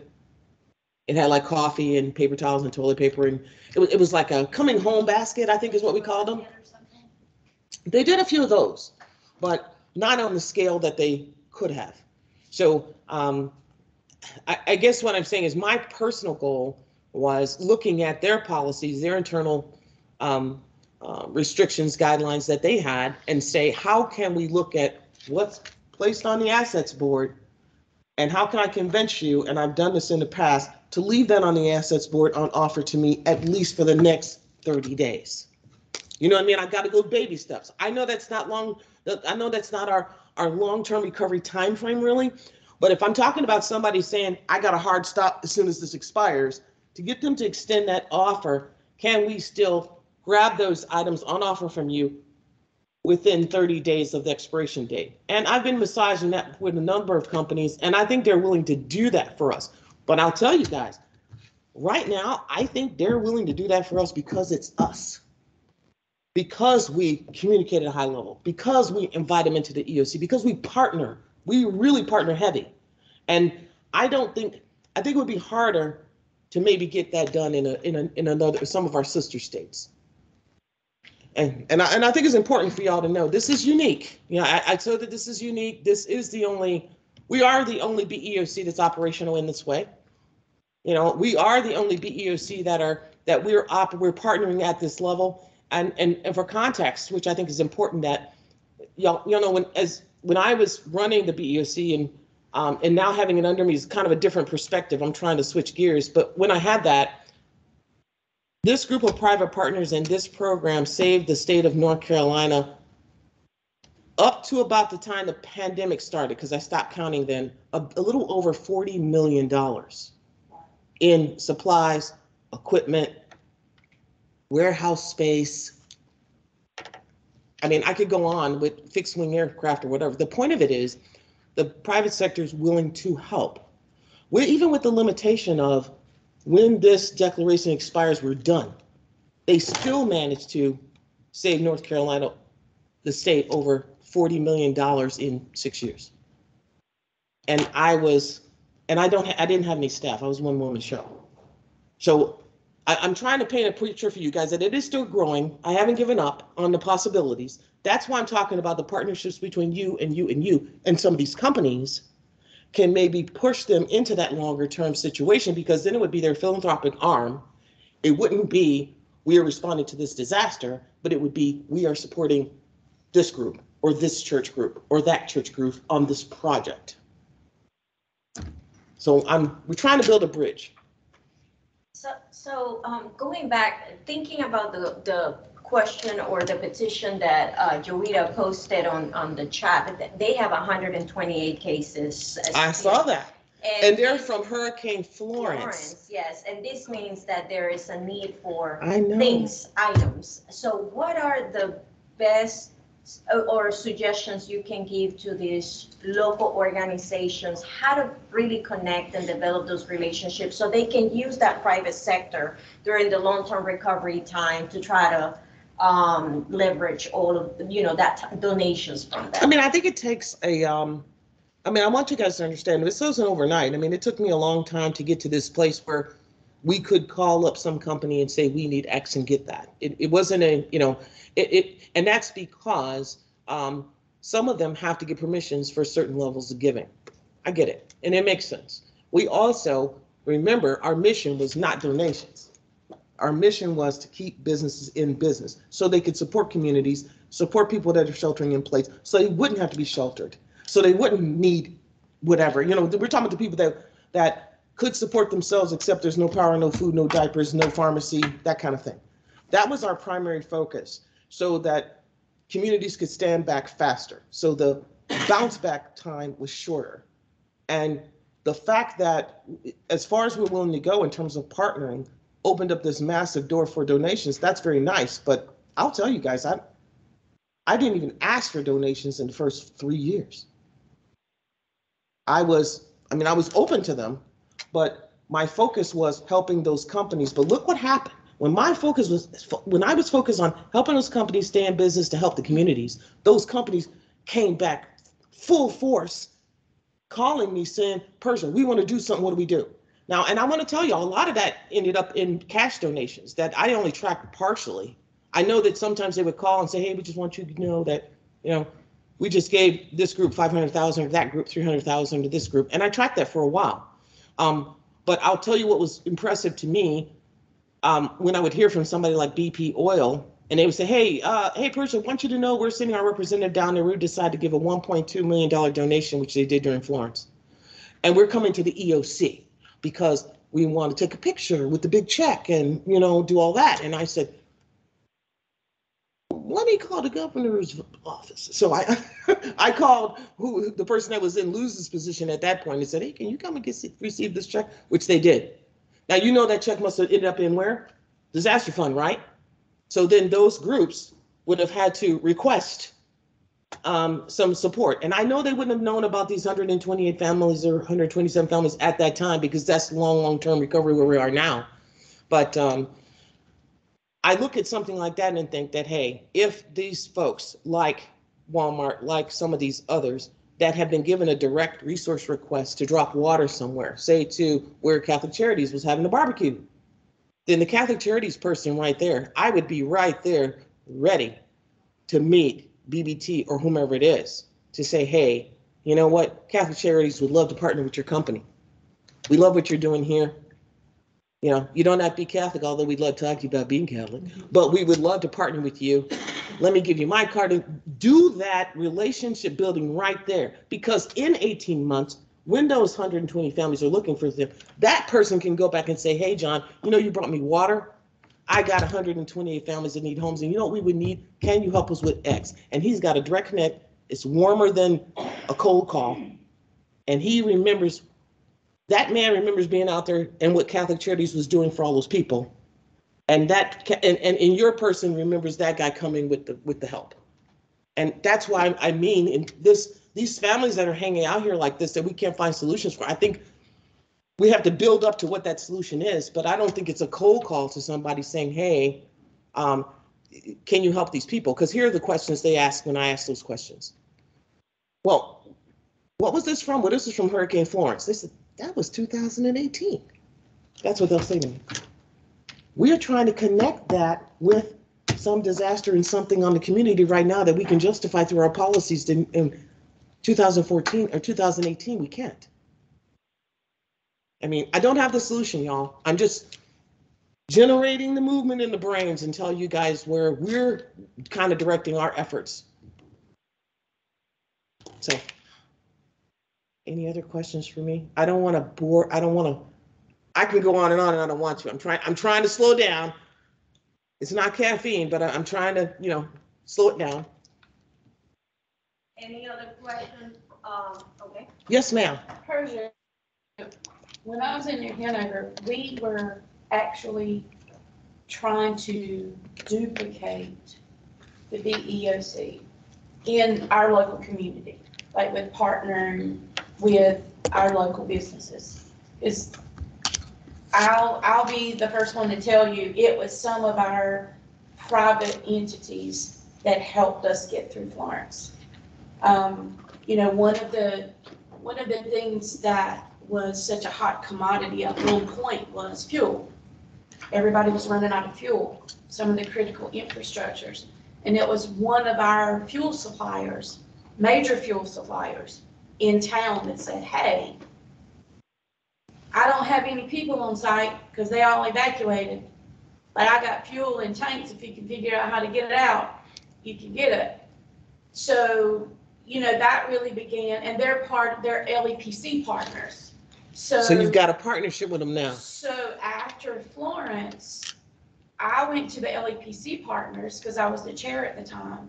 And I said, okay, we need to begin to build an asset list amongst all of you guys, because you guys are the ones that helped us out in a pinch during Florence. And I know that, you know, we can help you when you need help, but there may be times that we need you to help us. So that's kind of how we began to start that conversation with that particular group. Oh, that's fantastic. What was the response? I'm curious. What was the response to y'all? Well, you know, just like anybody else, you know, these were our hazardous chemical facilities. Yeah. Well, now we don't want their hazardous chemicals. They can keep all that. But there's, you know, some of them had assets that if they didn't need them, they would be more than willing to help out. So, you know, a lot of the businesses were like, yeah, now I left before it all finished. Gotcha. So I'm not sure where they all are in that process, but my question to you, as a local emergency management person in our county, we're a small county, but there's still businesses. Would you recommend every community? I mean, in my mind, I'm thinking, you know, we could start this on a small scale where you'd started it statewide. Each one of the counties could start it on a small scale, building these relationships, building these partnerships with the local businesses. That's exactly, oh man, that's exactly what I would like to see happen, especially if in your particular county, you have got a homegrown company there. Like for instance, Haynes, big Haynes manufacturing plant out there in Winston-Salem. Man, Haynes would be my friend if that's where I was working. You know what I mean? I would know everyone there and I would invite them to anything we did. And if we were going to have, I don't know, a helicopter, blah, blah, blah, I would invite everybody there. Because the more you partner, in the true sense of partner, not just I call you when I need something, because I had a real problem with that. I had a real problem with, I'm going to call you and I don't know you when I need something. So I'm going to tell you guys what I typically say. And this might be an explanation for the reputation that I might have. And that is, government is fond of doing something that none of us would approve of. And that is, and when I say government, I'm talking, when I'm saying it in this context, I'm talking about anyone that doesn't know you, when I speak of government. They always make to private sector fourth date requests on the first date. Now, you wouldn't stand for that, you wouldn't stand for that, you wouldn't stand for that. But that's what they do. Never seen them, never talked to them, come out the blue sky. And I had to smooth over a lot of things when I got into this role of folks that say, oh, no, we only heard from you guys when you want something.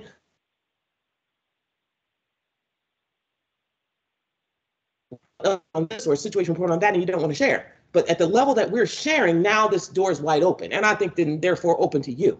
So to your point, yes, I think that cultivating those relationships right in your county is going to be key. I have talked to the Target guys, the Walmart guys, and Home Depot guys, and said, hey, what if our county people come over and meet your store manager and your store manager and your store manager? Yeah, they said, yeah, come on, we're out. And the beauty of it is, when you have something weird happen just in your county, that's who you can call. Exactly. And it's true. And they will do things for you that they wouldn't do for other people. You know, it's snowing or frosting and you need ice. Oh, they'll wrap it up and put it to the front for you. I mean, and they will. And I do condone that. And I agree with that. And right now, me and James Wong are doing a tag team. We're trying to get to the LEPCs and just speak to them, talking about the BESC. Just say, hey, y'all, just want you to know. And to try to draw in private sector to those LEPC meetings, which we're going to have to do something about that being hazard focused, because I think we could get a lot more companies in those meetings if it wasn't so. I'm not trying to change policy. I'm not trying to change policy, FEMA, quit writing that down. But if we could change that into a broader local group. That's And APA would not have to deal with that one. and then I like that connect to long-term recovery groups. That's why I'm standing Right here. there. Because what I was gonna say is, what will make that equation stronger and better is if we have our counties also including the long-term recovery groups and connecting And them that to those LEPC. private sectors at the local level, and introduce them as, hey, activation is over. Here is a group who is going to be overseeing the recovery process for whatever long it takes. That's right. That introduction will be better than them trying to reach out to them on their own. And not only that, you'll be able to keep that company abreast of who's suffering. Like these 127 families out here, people need to know about that. If somebody that you're partnering with knew 127 families and they need what? Somebody's going to listen to that story, and somebody's going to find a way, you know what I mean? But if people, maybe enough people don't know. The other issue is that length of time. Just because I've dealt with a lot of companies, that's a hard sell for a company on it's been 4 years, this is still a problem, because they come back to me and say, what, aren't there social programs to help with that? And then I said, you know what, hold, let me connect you with FEMA. Because when you don't know, you say, hey, let me call FEMA. So, but you guys get my point. If we can move quickly, and yes, there is a bridge that has to be built to recovery, and I've been able to do it in the short term. But when you're talking about 18 months, come back and help me with X, that's a tough one for someone just because they can't justify it on their own internal policies. Would you volunteer to be our mentor through this process? I would if you guys have cupcakes. Oh, I can make sure we got covered. That would be the currency. But I warn you, and this is just so y'all understand, right now, I'm mentoring about 19 states on this. I'm honored to do that. We also provided about 70% of the input in the 2021 FEMA Private-Public Partnership Guide for 2021. Just given the input for information sharing guide, that is a supplement to the first which just finished national review at FEMA, but that should come out by mid-fall. I would say that North Carolina Emergency Management, we are probably 95% on that guide. And then I wrote, I provided the input for the BEOC operational guide, which FEMA is going to put out at the end of the year. So you guys see how hard FEMA is working me? It's not right. But I get it. We're the only group right now that's operational this way, and I get it. And we've been very successful. But this next step for me, the next hire would be to incorporate the North Carolina boys. So. And that was gonna be my next. We're working on it. The how of it is going to be, as I said, this isn't overnight. I would say that it took me from opening the BEOC to operational when I started this job 18 months. And that was 100% all the time. That was, hey honey, wake up and let me bounce this idea out for you, in the middle of the night. That was going 100 miles per hour. And I'm 3 months in and I already see where I want to go. So we'll figure it out. We're going to lean on our very smart federal partners. We're going to just drain them of every bit of knowledge they might have. No, we're going to kick doors down. That's what's going to happen, y'all. This will be a kick the doors down best practice if we're able to do it. But we gotta prove it and show it by the success in our communities. I just wanted to share one thing. Florence changed my mindset on, Florence enforced a thought that I had to begin with, and that was every community has to be able to be self-reliant as long as possible. Because Florence taught us, we had a few air operations as well.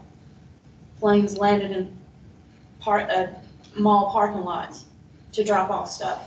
And because for 3 days, no one could get to us, we couldn't get to anyone.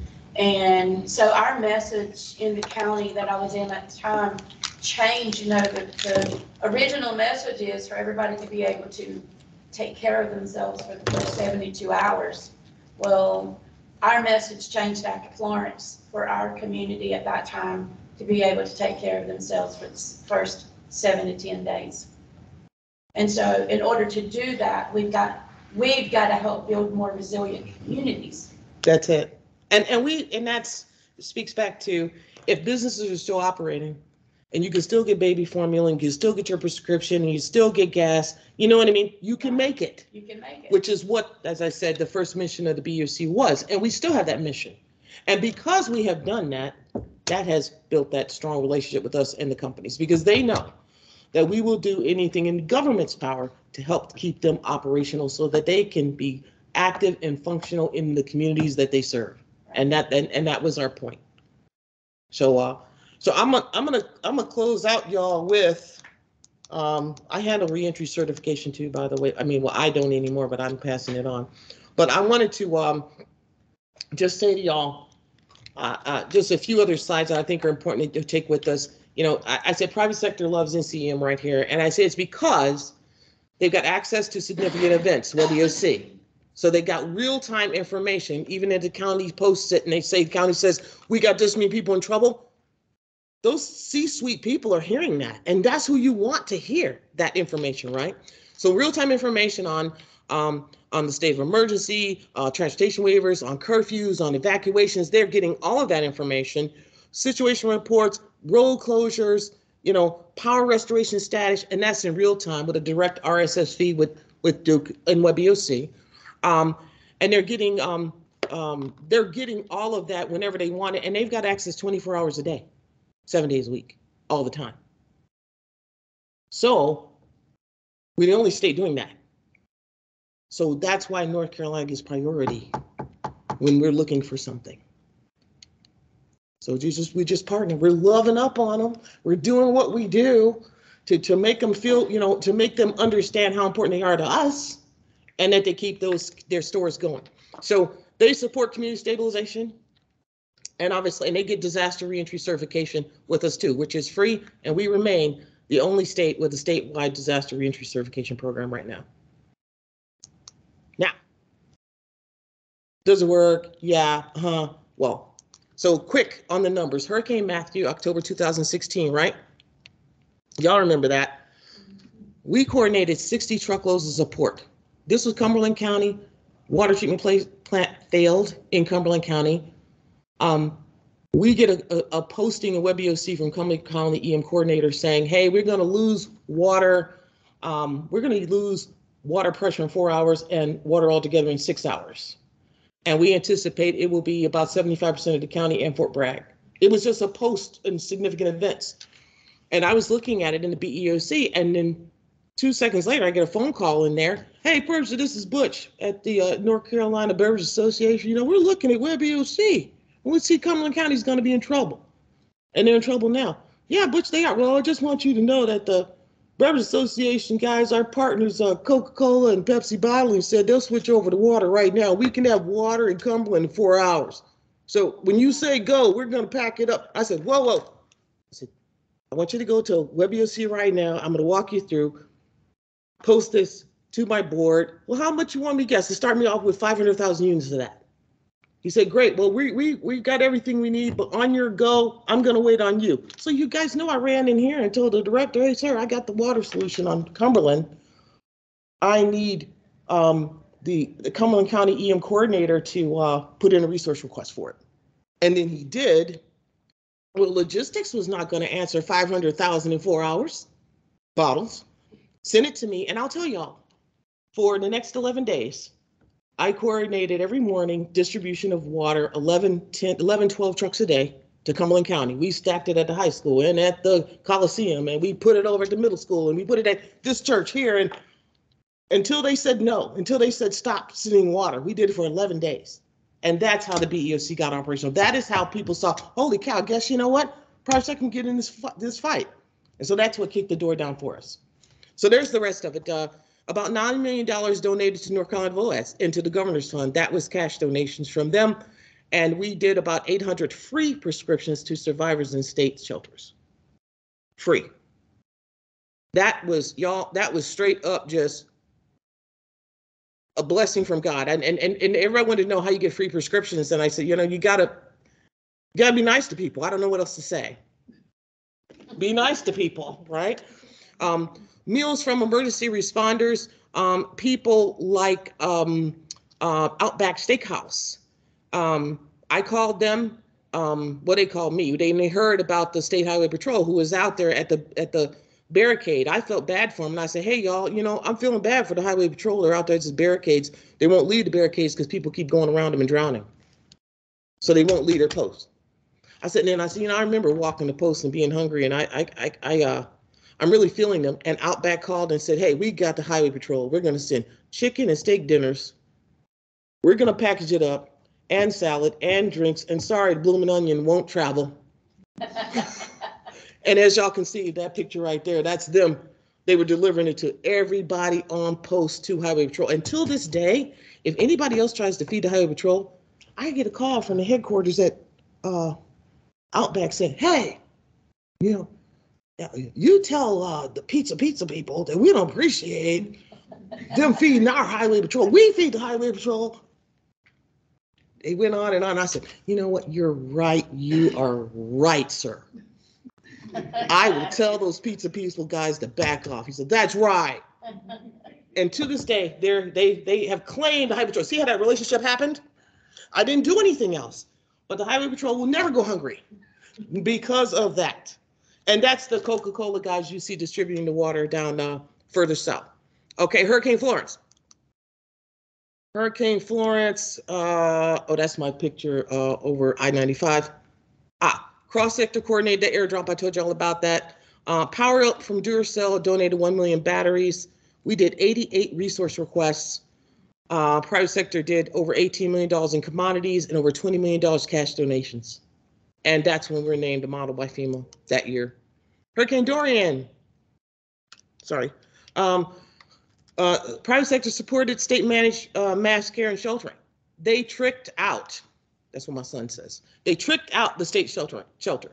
They did tables, chairs, CO2 alarms, refrigerators, kids' toys, Xboxes, charter communication, put in high-speed internet in a 280,000 square foot Sears building for the state shelter. So I'm just giving y'all examples. EZAS, sorry, skip one.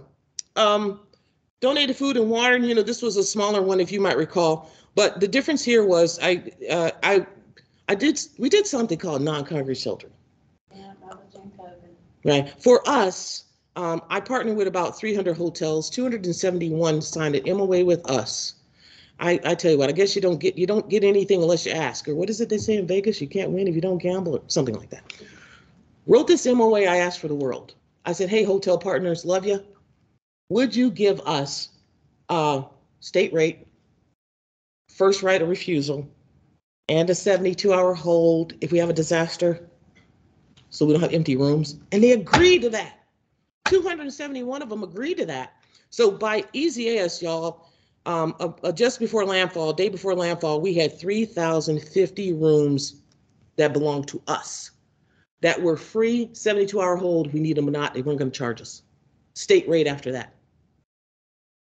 It's just gotta be nice people, right? So, and then COVID, I told y'all about the reefer trailers.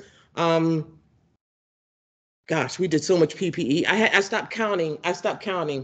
After that. So I just wanted to show you that kind of what we've done. And I've been going and going, and I'm gonna go have a little lay down now. Well, final questions for me, and I'm out. Thank y'all for listening. I appreciate what you do. You'll hear where we are. We'll keep you posted.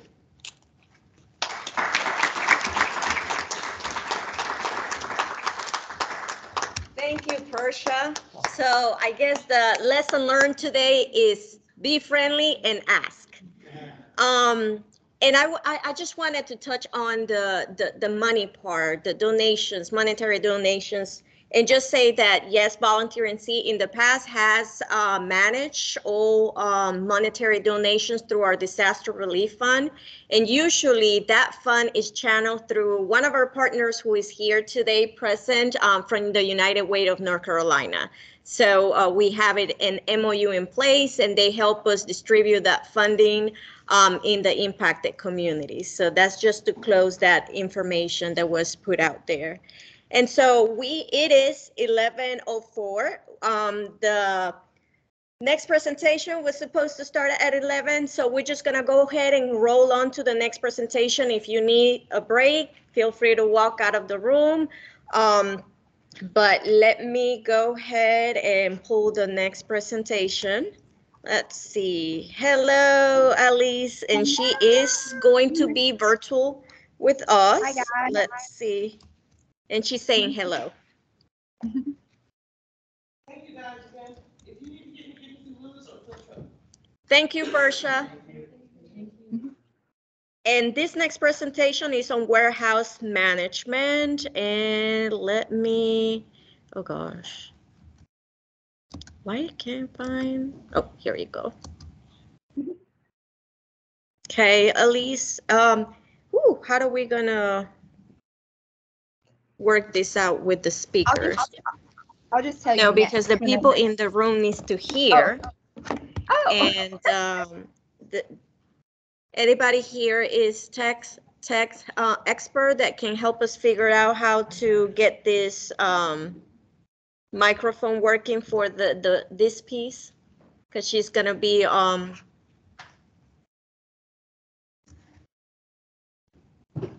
Can you hear me just on your computer?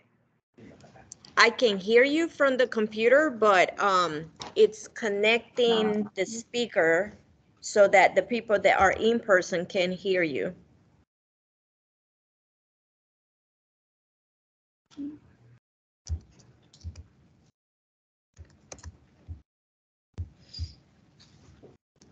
Persia, where is the technical support people office? Right here to your left, out those double doors.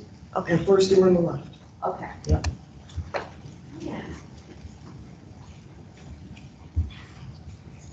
Hopefully we might be able to figure out the course on that, but.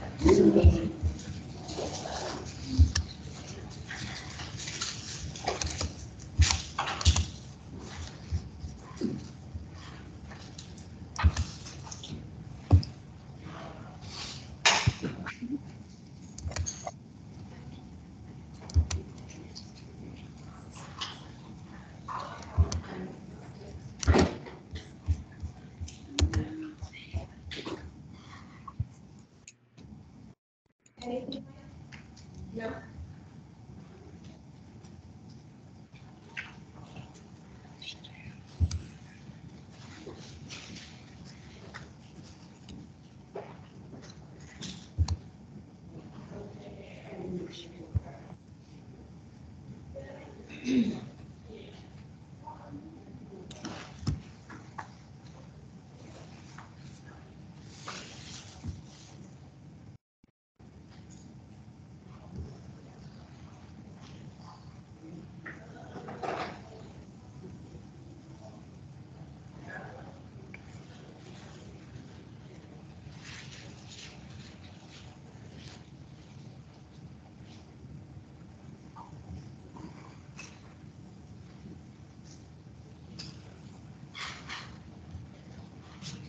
Anything? No, Yes. it's on the HDMI, which I assume Yeah. goes to these speakers. It's the Yeah. house speaker. Is you say is the house speaker? Yeah, isn't it?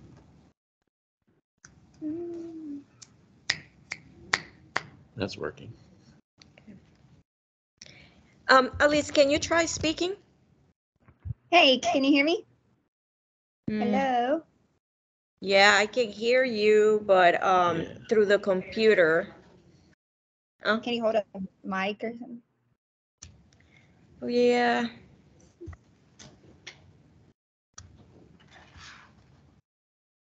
Gotta love technology. I know, right?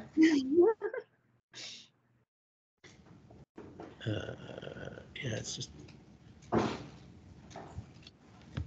me see. Can we move maybe Whenever we had the VOAD meeting there, I feel like it was something in the back that we had to switch to have the screen for people to talk. yeah. They did not connect us to the back, and so Oh, that's okay. why we are encountering these issues. Oh no, I'm sorry. I'm trying to think what the alternative would be. Yeah, I requested technical support, so somebody should be here hopefully soon, but Do you want to go ahead and do Catholic Charities first, and then I can go right after them? Daniel, are you ready to present? Because we can have you do it first, and then she can come after you. I can get started, and I do have the presentation. It's Emily, who's going to be virtual as well. Okay. But I can go through the beginning of it and see if we get technical support by the time Okay. she joins us. Sounds great. Thank you. I'll stay tuned.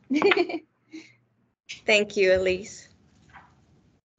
Okay, so let's close this one. You gotta love technology.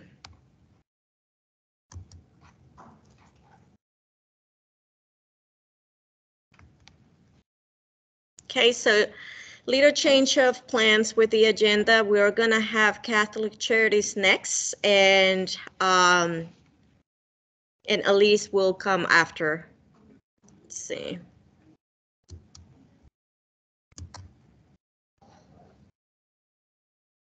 Okay, and for Catholic Charities, we will have Daniel Altonen and Emily Hart doing the presentation on points of distribution. Okay.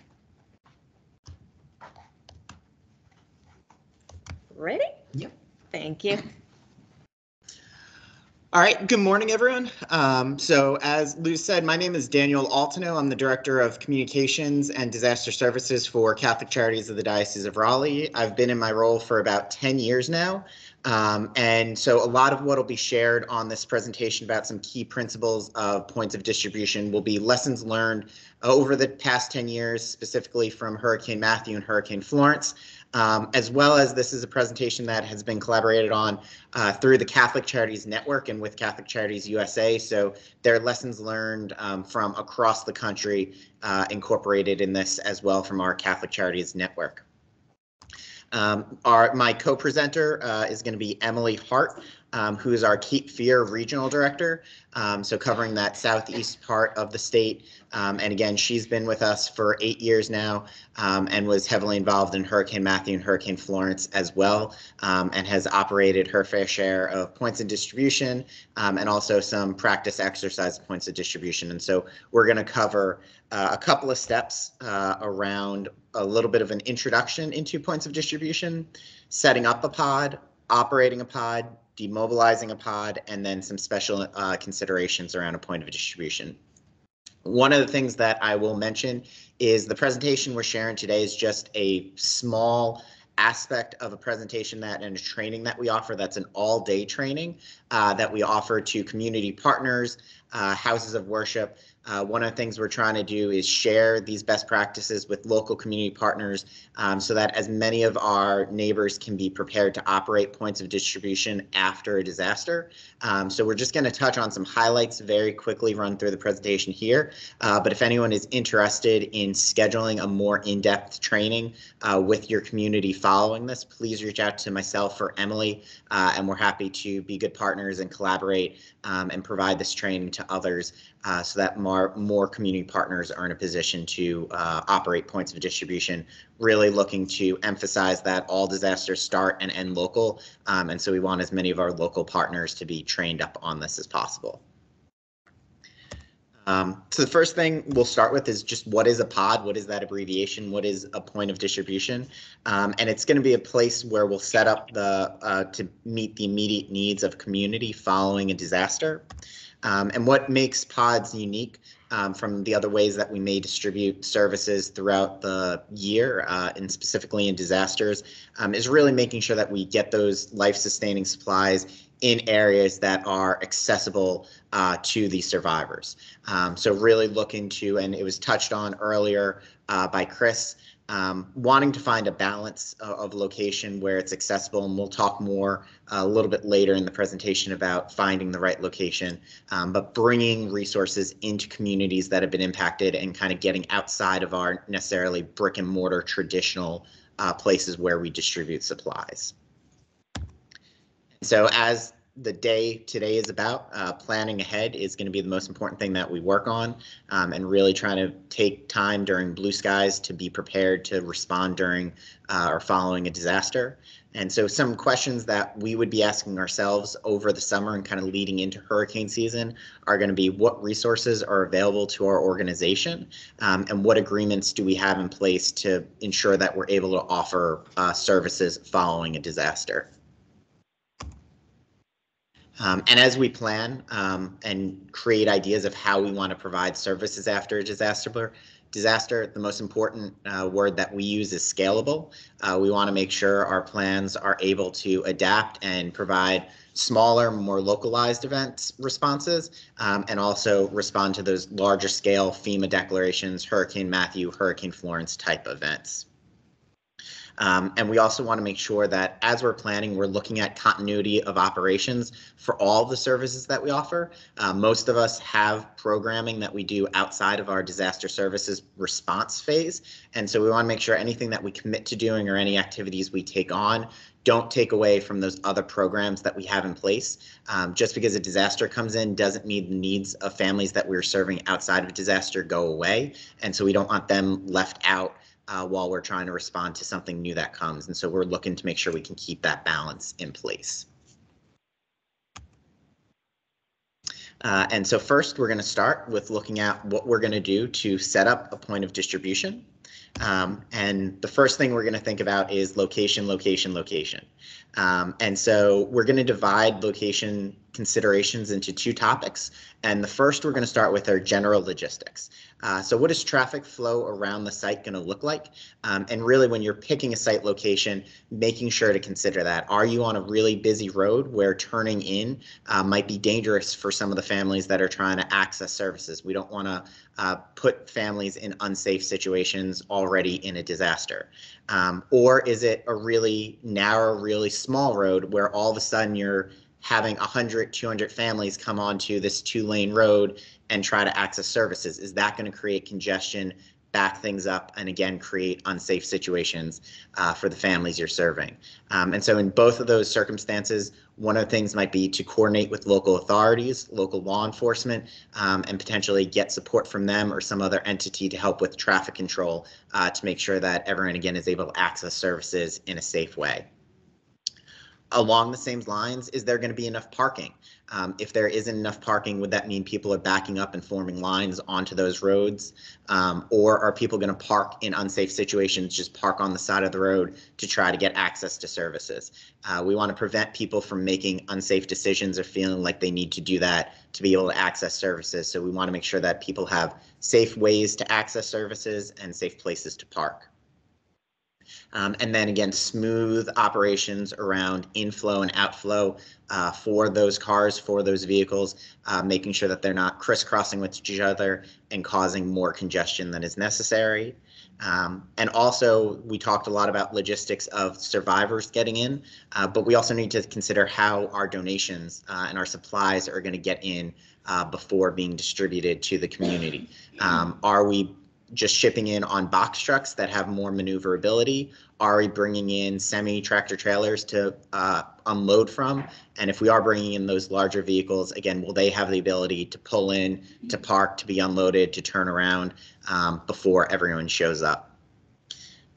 Core question you're always going to want to ask at each step of the process is, what is our mission? What is our purpose with this point of distribution? And try to make sure that the decisions you're making always reflect and align back to that original question.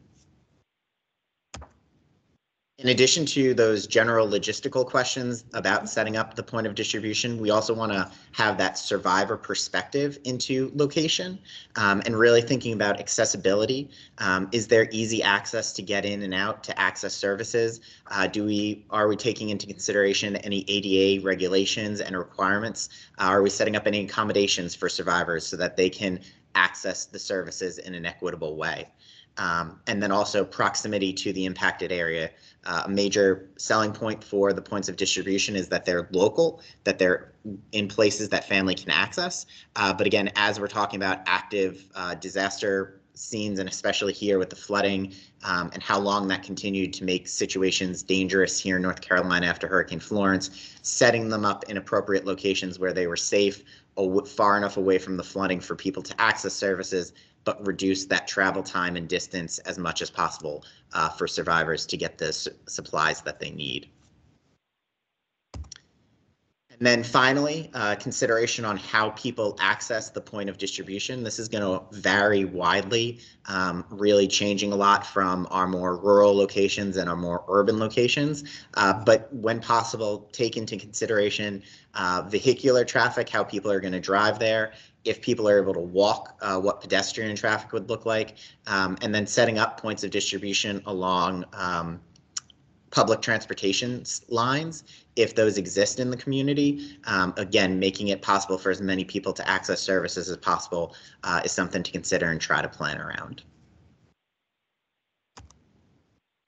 At Catholic Charities, we've developed 3 different models for offering points of distribution to serve the community. One is a walk-up or shopping pod, where we've got different stations where survivors are invited to come in and select what they need. We really like this model because it can be empowering to families, allowing them to choose what they want and start putting control back in their lives early in the response phase when so much has been felt like is out of their control in a disaster and you're getting pushed around in all different ways and told what to do. Being empowered by saying, all right, here's what we've got, you're able to select what you think is best for your family can really be a nice change of attitude and change of pace for families. But this is a little bit of a slower process that families go through and can take a little bit longer to process families. And so that's a consideration to take place in the planning and selection of a model like this. We do also continue to operate that more traditional model where prepackaged items are given out to families. We're able to get more supplies out to families more quickly in this model. And so when that seems to be what is needed at the time to make sure that we're able to assist the needs of how many families are seeking services, we may go to that model where we'll prepackage in kind of a area before bringing supplies to a site, and then are able to get more supplies out to families as they come up, are able to pick up their boxes, maybe do some customization based on local needs, but really a more standardized process of in and out getting those prepackaged supplies. And then finally, something that was developed during COVID-19 was more of a drive-through model when we were trying to take health considerations into account, keep people a little bit more separated. Families remained in their cars as volunteers were able to load supplies into their vehicles and kind of drive through, stop at different stations to load up so the line kept moving, but was a lot more COVID-friendly than the previous two models. So those are kind of three models that we found to be successful, and on a situation by situation basis, will determine what is best and what we want to set up. And so as we have those three models in mind, what we look at as we start planning is the size and type of the pod that we want to set up, and do those two match? Do we want to serve 1,000 people in 2 hours and select that shopping model? Probably not going to match up. It's either smaller amount of people or a longer period of time can go with that shopping model. But if we have a lot of people that we need to serve and maybe in a shorter period of time, we'll lean towards that prepackaged model. We're also going to look at when the pod is going to be open and setting some dates and times and having everything match. So we want the model to match how long we have it open, and then we also, the quantity of commodities needs to match how long we're going to be open.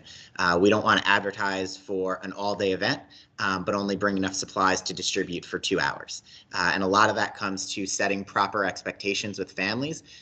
Families have been through a lot right after a disaster. You don't want to tell people to travel 10, 20, 30 minutes to come to your point of distribution, and by the time they get there, you're out of supplies to help them. So making sure that as you're putting out advertisements, that you are properly stocking your events so that families are able to benefit when they arrive. And so making sure you coordinate with your suppliers so that you have those items to distribute, and think about how are you going to receive those items from your suppliers. Are you pre-staging them at a warehouse or someplace else and then bringing them to the point of distribution? Are supplies being shipped straight to the point of distribution? What time should they arrive there? All of that coordination with whoever the donor is should happen early and as early as possible, and try to make sure that everyone's on the same page. And finally, as we're pulling all of our logistics together, a big part of that is the team that's actually going to make that happen. And so starting to look at recruiting staff and volunteers to operate the pods in the service areas. Earlier today, Chris touched on it a little bit, and that question of accepting donations and what are we going to accept. And there are going to be certain conversations you'll have with different groups. The general breakdown we take at Catholic Charities is looking at our large scale suppliers. So that's some national partners, national foundations where we're getting those palletized items delivered to us. And then also that general community putting out for a food drive or some kind of collections drive at a parish or a church or another faith-based group in the community. And most of the time it's going to be working with a combination of both. You're not going to be able to work exclusively with one or the other, but try to work with both to meet the needs of the community. And one of the important things early on is knowing what you want to collect and getting that message out early. One of the big things we try to avoid at Catholic Charities is saying no to anyone. No kind of ends relationships, and we don't want to do that. But we also don't want to accept a tractor trailer load of student desks that was sent to us after Hurricane Matthew, because that's not what we do. And so the way we do that is early on, we've got already flyers, messaging already created about the core services that we're going to offer and what we're going to accept. And so by early getting it out and saying, this is what we're collecting, people will self-select out and they see what we're collecting. Oh, you're not collecting student desks. They're less likely to reach out and try to send that to us. And so we don't have to say no to them, and we can try and be more positive with those relationships and say yes. So in blue sky timing, you can't always plan for everything, but have some ideas of some core things that you're going to do, and then be able to get that message out as quick as possible. And then also that Cash is King donation ask is really important. And we'll get that video from National VOAD out again so that it'll have some talking points and ways to make that a little bit of a softer ask when that some people can be a little bit turned off by requests for cash. They'd rather give in-kind donations. Also, as Persia had mentioned, there's always the tax implication of donations, more so with your larger suppliers, but some people, individuals, may give large donations as well. And so making sure you have an internal process and everyone is aware that might be collecting donations, what that internal process is for documenting donations and providing some kind of receipt should people want to claim that on their taxes at the end of the year. And then finally, understanding what donor intentions are, again, more so with the large scale suppliers. What are the intentions? Are there any restrictions, maybe geographic restrictions around in-kind donations that they're sending to you? And then assigning someone the responsibility to make sure that that is tracked. Donation management can be chaotic. And donations can get mixed really quickly. So it's really important that if there are restrictions that those are carted off, that a volunteer doesn't just come see this, say, I need this and take it, even if it's not for the intended purpose. One of the restrictions or requests that we have from one of our funders is for pictures to be taken of the supplies as they're going out, not necessarily of the survivors, but of the donations, just for them to be able to promote the work that they're doing.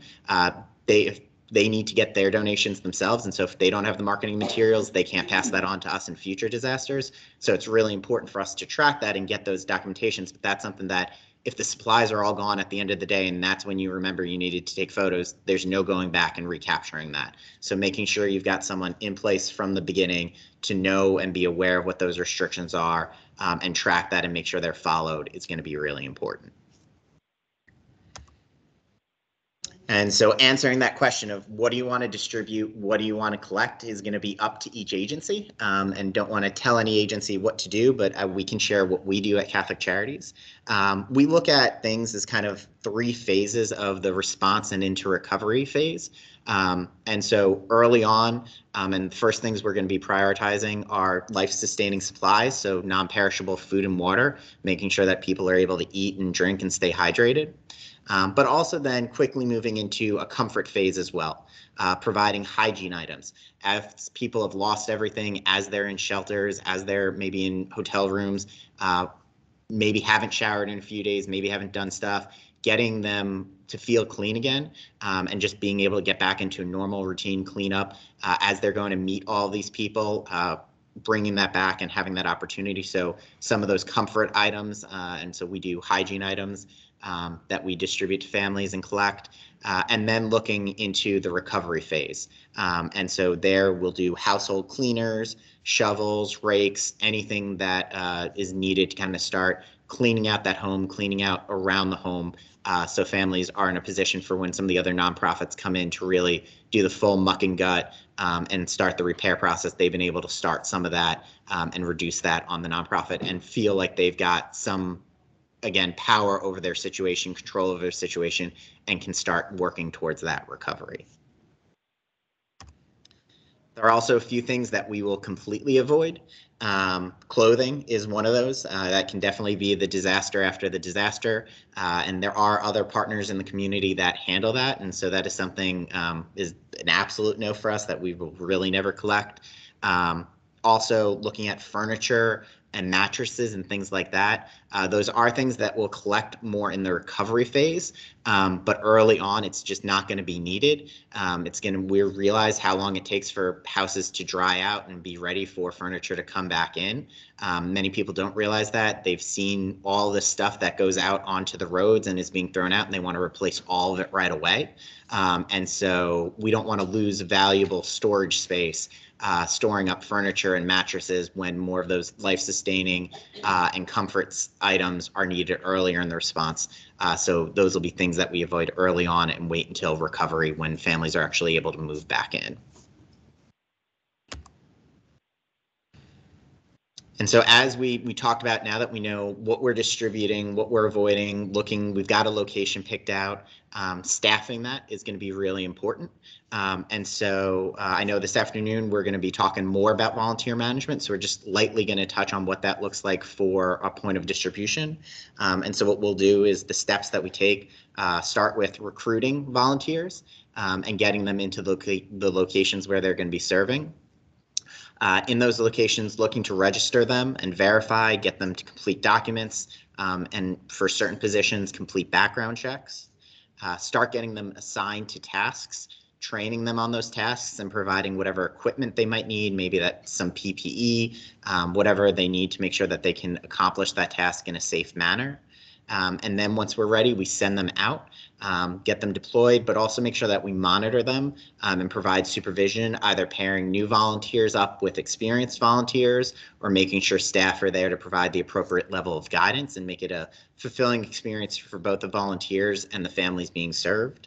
And then finally, as our volunteer experience ends, looking for them to check out, record how many hours they completed, and also do a little bit of a mental health check. Many of us that are in the disaster world on a day-to-day basis understand what secondary trauma looks like, understand what self-care we need to take place when we go home to make sure we're able to come back the next day. But for some volunteers, they may not be as familiar with that. And so we want to do that debrief, making sure that we're taking care of our volunteers so that they can keep showing up and that doesn't wear on them. And so that's the kind of the final step for us. Now is when I'm going to see if Emily can take over. Have we heard anything from the IT department? No, he's on his way back. And he's our IT person. Oh, let me get him. I'm gonna work around for a speaker. Ooh, that would help. Since the microphone's working, but. Here, can you guys hear me? We can, hold on, but only at the very front of the room. We might have a speaker we're able to connect. Gotcha.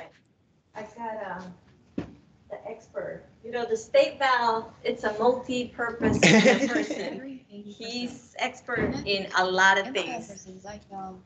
And MSC002DIREDSL. With this many people, we should be able to figure it Is out. anybody filming this? Yeah, how many vowels does it take to? Are you able to get this connected to the sound? It's just a laptop that's not connected. Yeah, so that there's a microphone in the room. Yeah. But it's not coming, the sound isn't coming from here. But if there's Bluetooth, we can connect the speaker and just put the microphone next to the speaker. Yeah. Is this on? Yes. It's pretty low. Yeah, the volume is pretty low. Pardon the technical difficulties. Emily, do you want to try talking? Yeah, can you guys hear me okay? Where is the speaker in here? It's underneath. All right, maybe we try that one. What's, It's that, it's not this, right? This is. oh, go ahead. I heard it. Try that again. Emily, try Hey talking everyone, again. can you hear me? Much better. Testing, 1, 2, testing. We can make it work. We can put on our listening ears. Here, What did you say?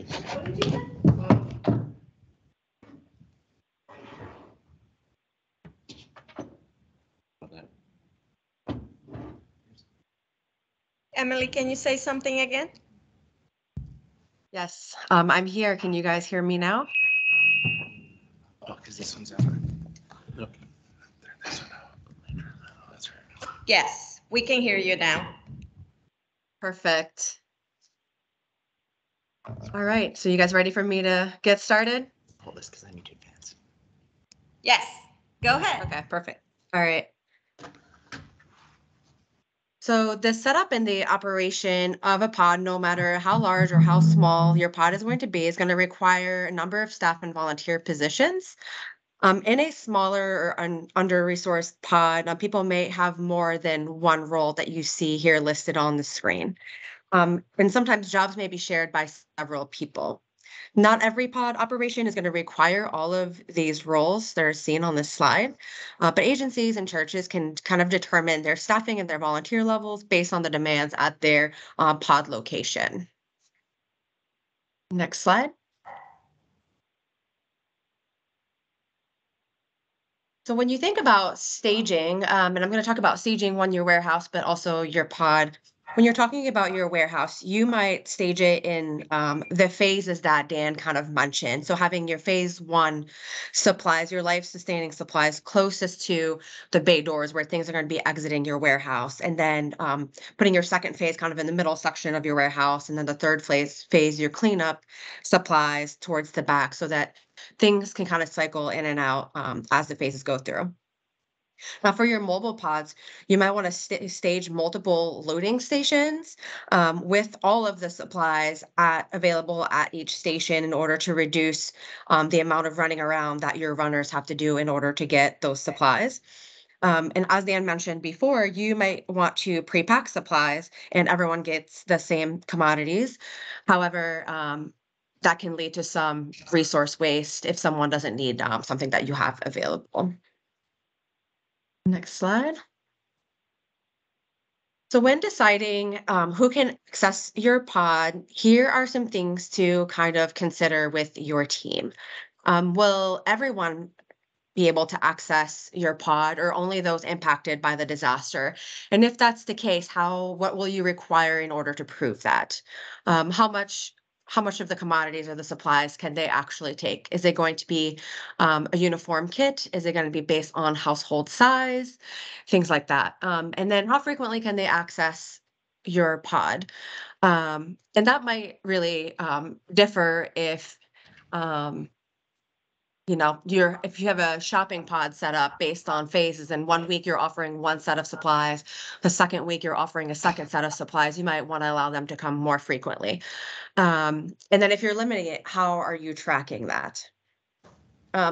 The biggest thing, though, I want you guys to take away from this is making sure that all of your staff and your volunteers know all of the parameters of who can access the pod and the frequency and all of those parameters so that that message can be communicated the same to everyone that comes and access the commodities. So let's get into operating your pod.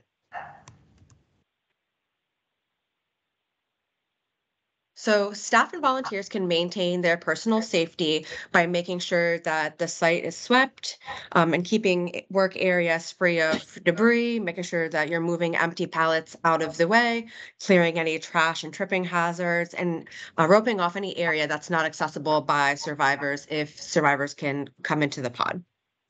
Making sure that everyone is wearing PPE and have proper attire such as like clothes, protective footwear, lifting belts, especially for your loading staff.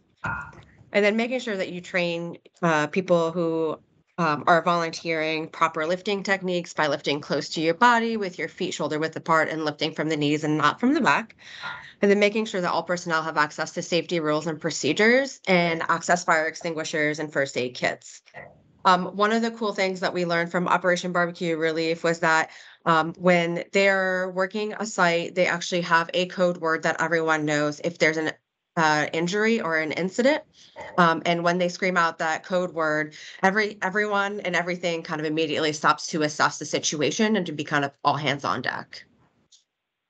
Next slide. So here are, if you'll move the slide forward too, Dan, here's some things that will be part of your daily operations. So you definitely always want to start with staff briefings, and those are held to cover your daily concerns, any accidents or incidents that were noted, any other safety related topics, but also going over that day's duties and tasks. To ensure the smooth delivery or daily operation of the pod safety manager and other key staff perform several daily tasks.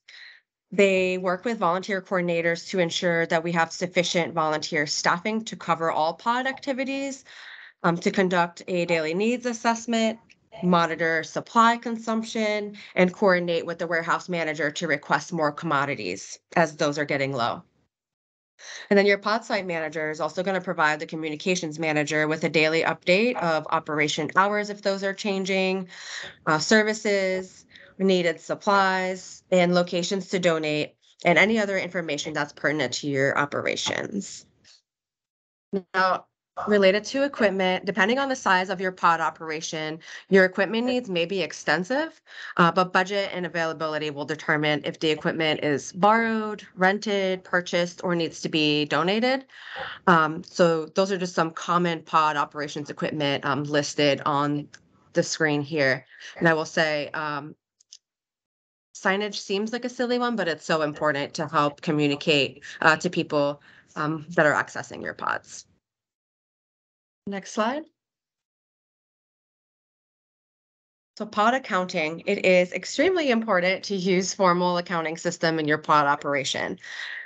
This may include applying and following existing church or agency financial controls because you want to track donations, your expenses and disbursements, keep a strict accounting of cash and any gift card donations, and distribution and conducting daily inventories.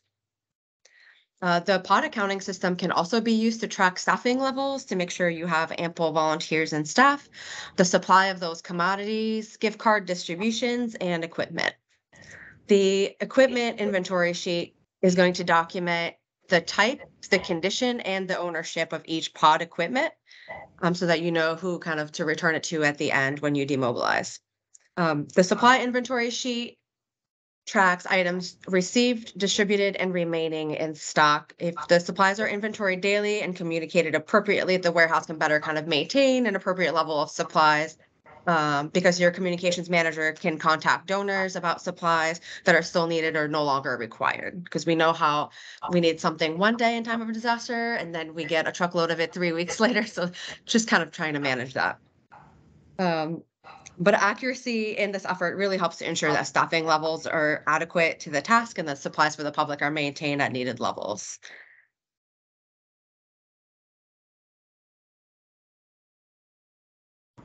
All right, so when you open up your pod and you start serving survivors, people will come into your pod and you will likely use some type of screening or intake form. Now that can be really simple, just capturing household sizes, or it might be more in depth to serve as the start of casework. That's really going to depend on how many people are trying to access your pod, because you'll want to cause backups like Dan was talking about. And then you might want to, so pod training and procedures need to address accommodations for survivors with special circumstances that can affect their ability to actually use your pod. So some of those accommodations might be related to language accommodations, limited mobility access, or when you're giving out food, medically related dietary needs. But following established procedures while the pod is operational is going to make your site feel safer, more efficient, and less stressful for your staff, your volunteers, and for the survivors who depend on your pod services.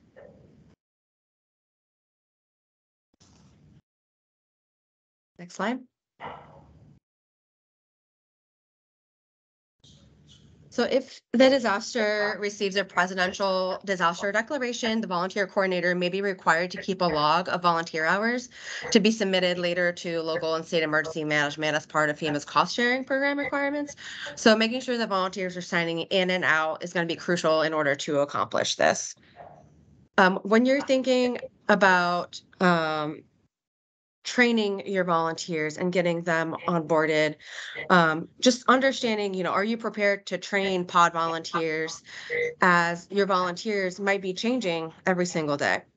What types of ongoing training might be needed in order to continue operations, and what training resources do you already have on hand? So one of the things that we have is we have access to a 30-minute video that kind of goes over high-level pod operations that we'll have them watch on their own time.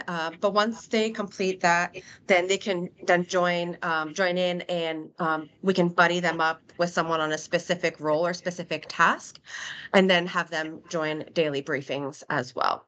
The buddy system has been really successful for us. Next slide.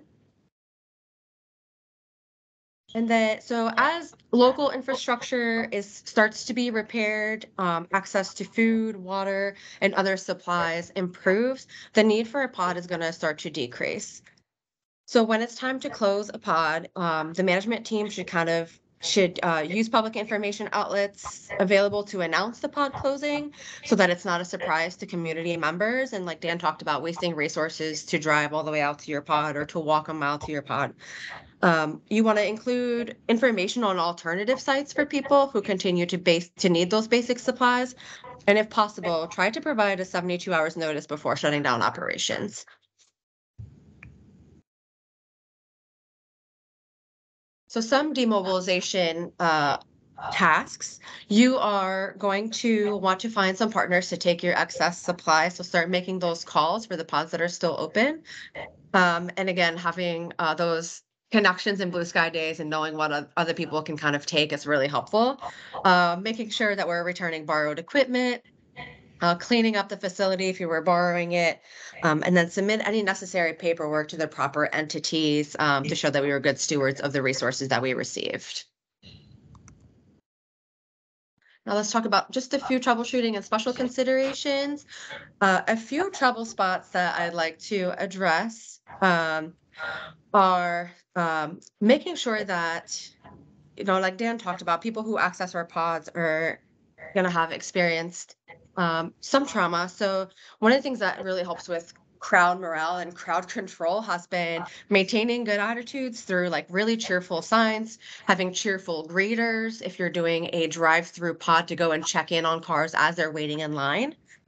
Plan for inclement weather, right? You may need to have some tents on site and some rain ponchos for your volunteers. One of the things that we often see is line cutting. So people are scared that they're going to run out of supplies. So making sure that, you're reassuring them that you're going to have enough and everyone will have access to supplies.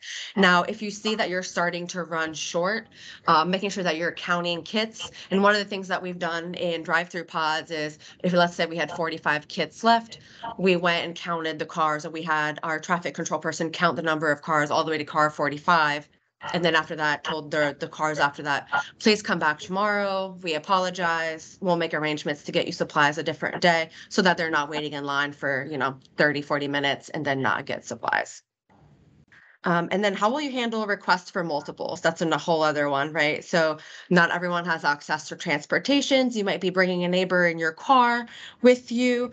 Make sure you're clear on if carloads can pick up for multiple families, or is it going to be one per car only, and making sure that you're communicating that through your communications person. Next slide. I think this is back to you, Dan. All right. So just some final thoughts about kind of setting up points of distribution. Really thinking about when you should be distributing stuff, what falls within your mission, what falls within the needs of the community. Really making sure that that is all in alignment. One of the things, at least at Catholic Charities, we try to really limit doing is taking on new things during a disaster and trying out new things. Sometimes it happens because just the disaster throws something at you where the traditional approaches won't work. But really looking at what is the core mission that you've planned for and how can you incorporate that into the needs that have developed. Really being careful about those financial controls. The general public trusts us to be good stewards of what they send to us, and we want to maintain that positive reputation. Once that reputation falls away, there have been critiques of certain nonprofits in the past of how things are managed, and that can really damage your reputation, so you want to avoid that. Really being proactive in trying to find a distribution venue and finding that location that's going to work. And having access to both the goods and financial resources to make sure all of it comes together in a productive and effective way. And then again, making sure you've got those avenues for what staff are you going to use? Are you going to repurpose staff from maybe other programs that you have, temporarily come over and help set up a point of distribution? And same with volunteers. Maybe you've got a cadre of volunteers that can just spring up. Maybe you need to repurpose some volunteers and look at how you can do that. And again, also, what do you need for supplies, those forklifts, pallet jacks, carts, trucks, trailers, everything to move all of these supplies around and get them into the communities where families are being served. And then another big one, with all of these people coming around, areas that you're working around, do you have the appropriate levels of insurance should some accident happen? Things are moving fast, people are moving all over the place, there are heavy objects being moved around, accidents do happen, and so you want to make sure you as an agency are protected and covered yourself. And so to accomplish all of that, organization is the key to success, and that starts now in blue sky times and planning and events like today. Really having everyone on your team trained and aware, both staff and volunteers. The more people you get trained up now, the more smooth it'll go when an event happens. Having that communications team in place so you can get the right information out to the public, and again, setting proper expectations, and then also keeping track of that burn rate. How quickly are you going through your supplies? How are you going to reorder, or do you need to put out messaging to the community that you don't have any more supplies for them? So that's kind of that quick run through. And again, just as a reminder, if you want or are interested in kind of getting this more in depth, and having that more full day training, please feel free to contact Emily or myself, and we are happy to talk through that, see what the options are, or answer any questions from the presentation today. Thank you. Any questions from this group here? Okay. How about any questions from the people attending virtually today?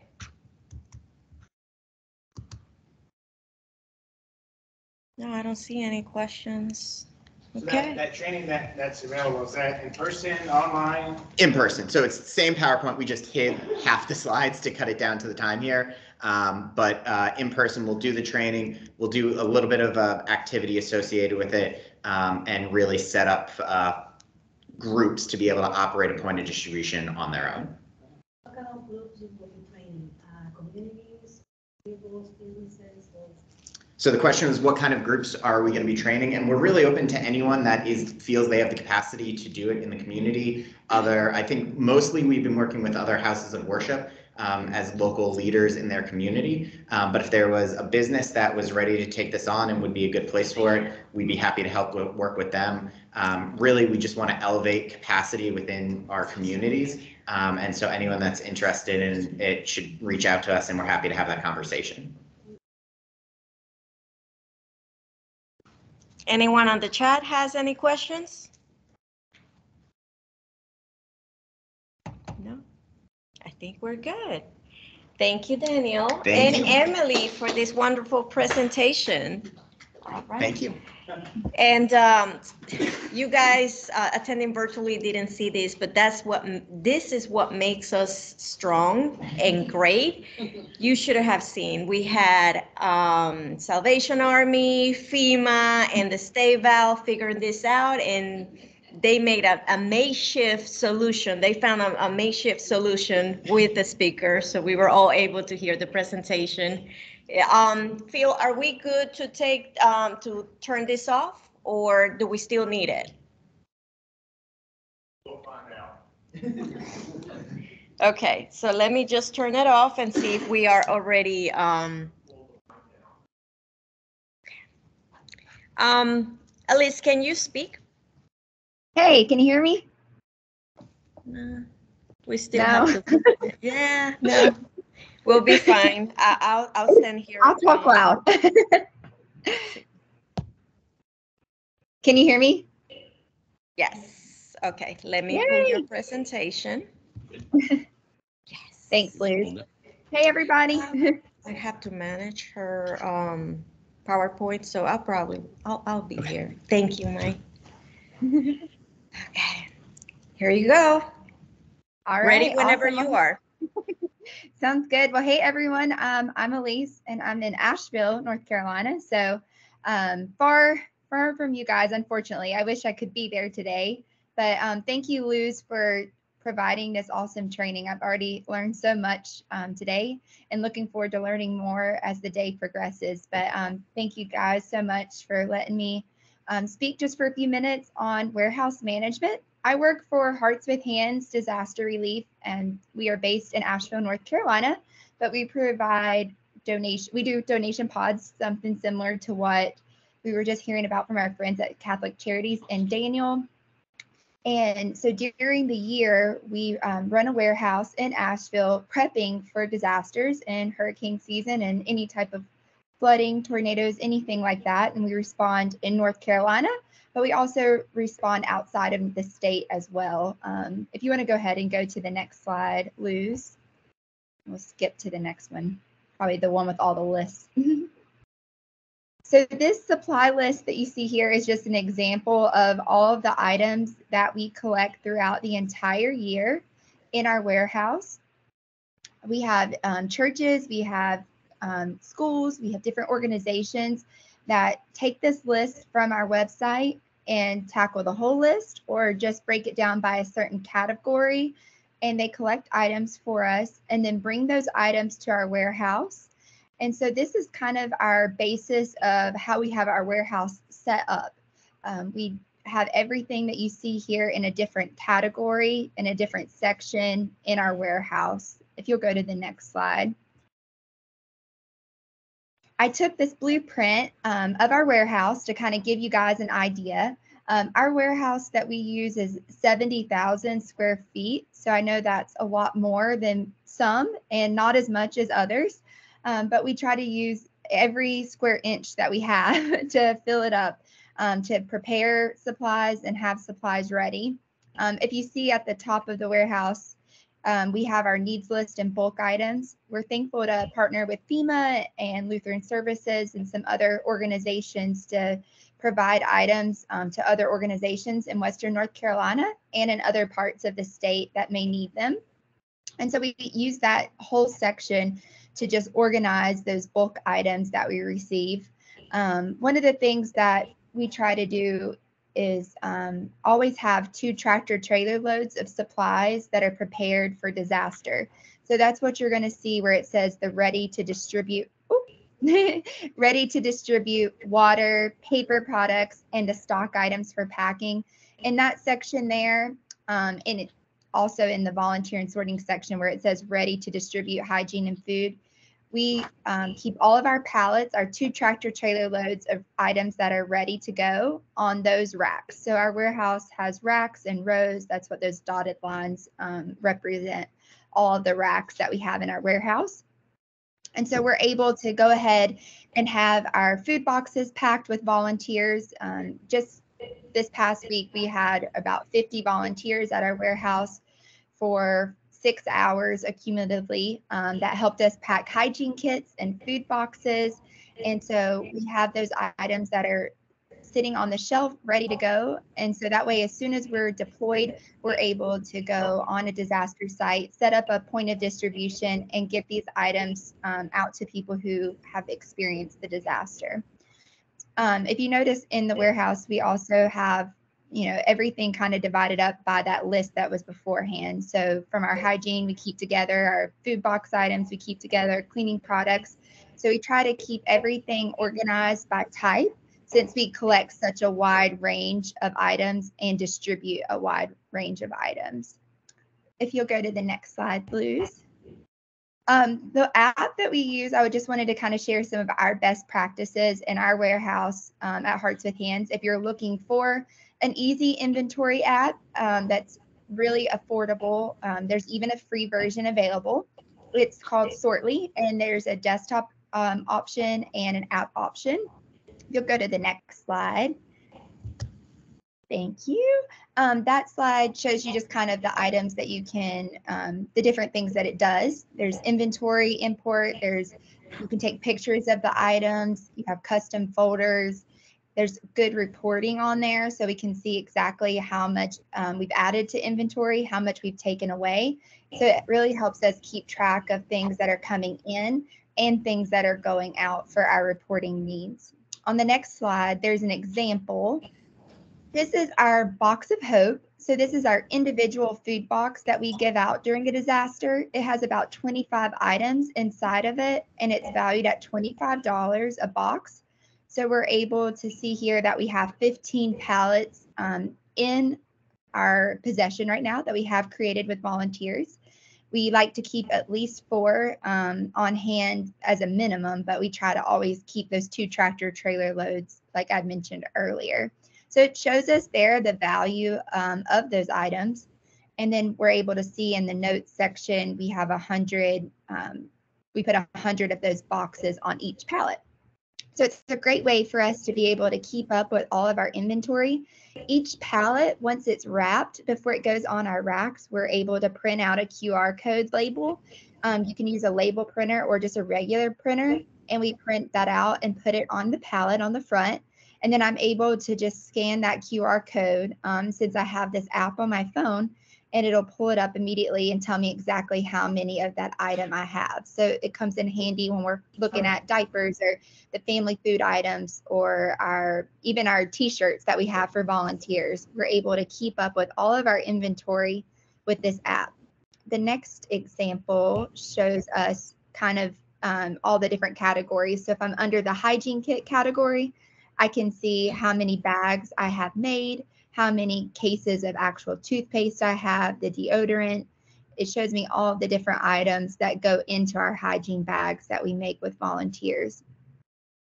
And then the next slide is if you're interested in Sortly, you can just scan this QR code and it'll take you to that app, and you can kind of look more into it yourself. I know I'm moving kind of quickly, trying to keep us on track, but does anyone have any questions so far about the items that we collect or our warehouse layout or the app Sortly before I move on to the next section?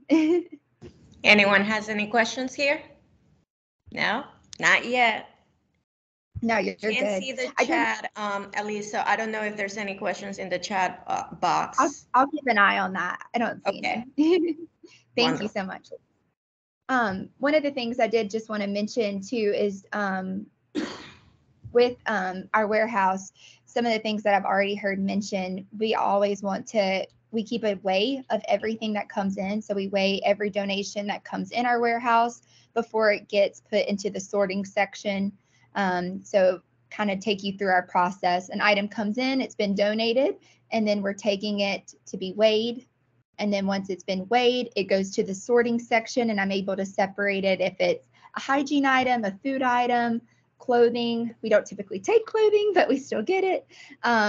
You know, if it's a cleaning product, we're able to divide it out. So that way, when our volunteers come to put the kits together, we're able to have all of that already separated and organized. So it works out really well. And then that way, once the trailer's leaving, we weigh the pallets and we know exactly how many pounds we were able to ship and for each disaster and for the whole year. So we'll go ahead and move to the needs list section. So one of the cool things that we've really enjoyed being able to have a part in is learning and utilizing Needs List. So Needs List is a platform, if you're not familiar with it, it's already been mentioned a couple of times today, but in partnership with Volunteer NC and NC VOAD, we have access as an organization to Needs List, and we're able to post needs that we have, and we're able to post things that we have in bulk that other organizations could use.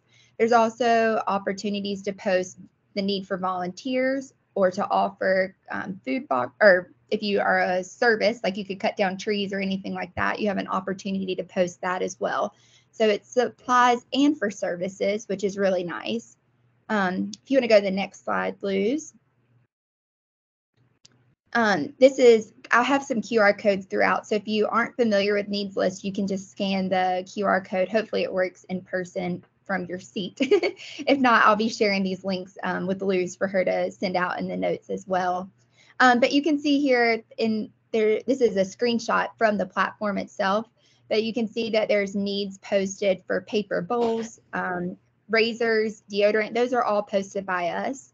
Right now we put paper bowls in every single one of our food boxes. We put 2 of them in there. So that way, whenever they open up that pull tab can of chicken noodle soup, they're able to pour it in their bowl, and it has cutlery in the box and everything for them. So paper bowls are a need for us. We are currently out of them.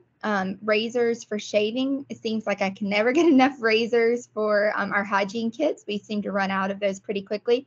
So I have those posted. So I was able to go on there, and you can see where it says Hearts with Hands posted those, and put a quantity down. And then there are other organizations and people like you who could be on the platform to see those needs and be able to possibly meet those needs. And then we can coordinate pickup or delivery and so forth and so on. If you go to the next slide, Luz, it shows right now all of the offers that are posted on Needs List. So you can see the services, you can see the supplies that are posted on there, soap dispensers. So if you see anything on this list that you or your organization or business, could use for disaster purposes, you can go on Needs List and then claim these items. And then we'll be able to coordinate getting those delivered to you or pick them up. So that's one of the things that we love about Needs List is just how you can see what's available. And there's several organizations, even in the last couple weeks with the Blue Skies, that we've been able to coordinate and distribute items to them, and they've been able to use it serving in shelters and food pantries, and it's become just an incredible resource for us to be able to get supplies that we need and be able to share excess items that we've been given that we want to share with our partners. The next slide shows some of the needs that we have. There's tarps in there, there's construction bags, shampoos, more hygiene items. So these are all the current needs that are posted. So one of my things that I want to put out to you guys today is I know there's a lot more needs out there and offers that we can all be accessing Needs List and using it to its full potential. So if you go to the next slide, you can get the link there. This takes us to the volunteer NC training on Needs List. I know I've gone kind of quickly as an overview, but this is a very detailed training that we were able to have in partnership with the company Needs List itself. And they did a video with Luz to show us all the details of how to get signed up on Needs List, how to use it, how to post needs and offers, how to claim offers. It's all real time, which is what I love. So I can post something, someone claims it, and I'm able to mark when it's been completed, when they've received it. It's great for my tracking for inventory purposes. It keeps up with reporting for me. I'm able to access how much I've posted versus how much people have claimed. So it's a great free tool for all of us to be using, and I hope that you'll take advantage of it. The next slide shows you to the user guide. There's a user guide on the actual website itself that goes just step by step if you prefer to go that way and read for it yourself. I know that there's lots of different types of learners out there. So there's the video kind and a reading kind. The next slide shows you the registration link. So if you've not already signed up for a Needs List account, it's super easy to do. If you'll just scan the QR code, again, we'll send out the exact link in the chat. I'll try to post that as soon as I get done presenting. But the Needs List link will take you, that QR code will take you exactly to where you need to go on the page to be able to set up your account as a new user and go ahead and start keeping an eye on the items that are being posted and the needs that are being posted to see what you and your organization could help with. I know that we've talked about Needs List kind of a lot today. I'm excited to see, Persia made me super excited when she mentioned us all being able to partner together, hopefully more. And I think that'll be great. The more we can all collaborate our resources together, the better. And we have things in our warehouse that I know other organizations need. And so that's why we use Needs List. So that way we're able to share it and let people know about it. Any questions on Needs List?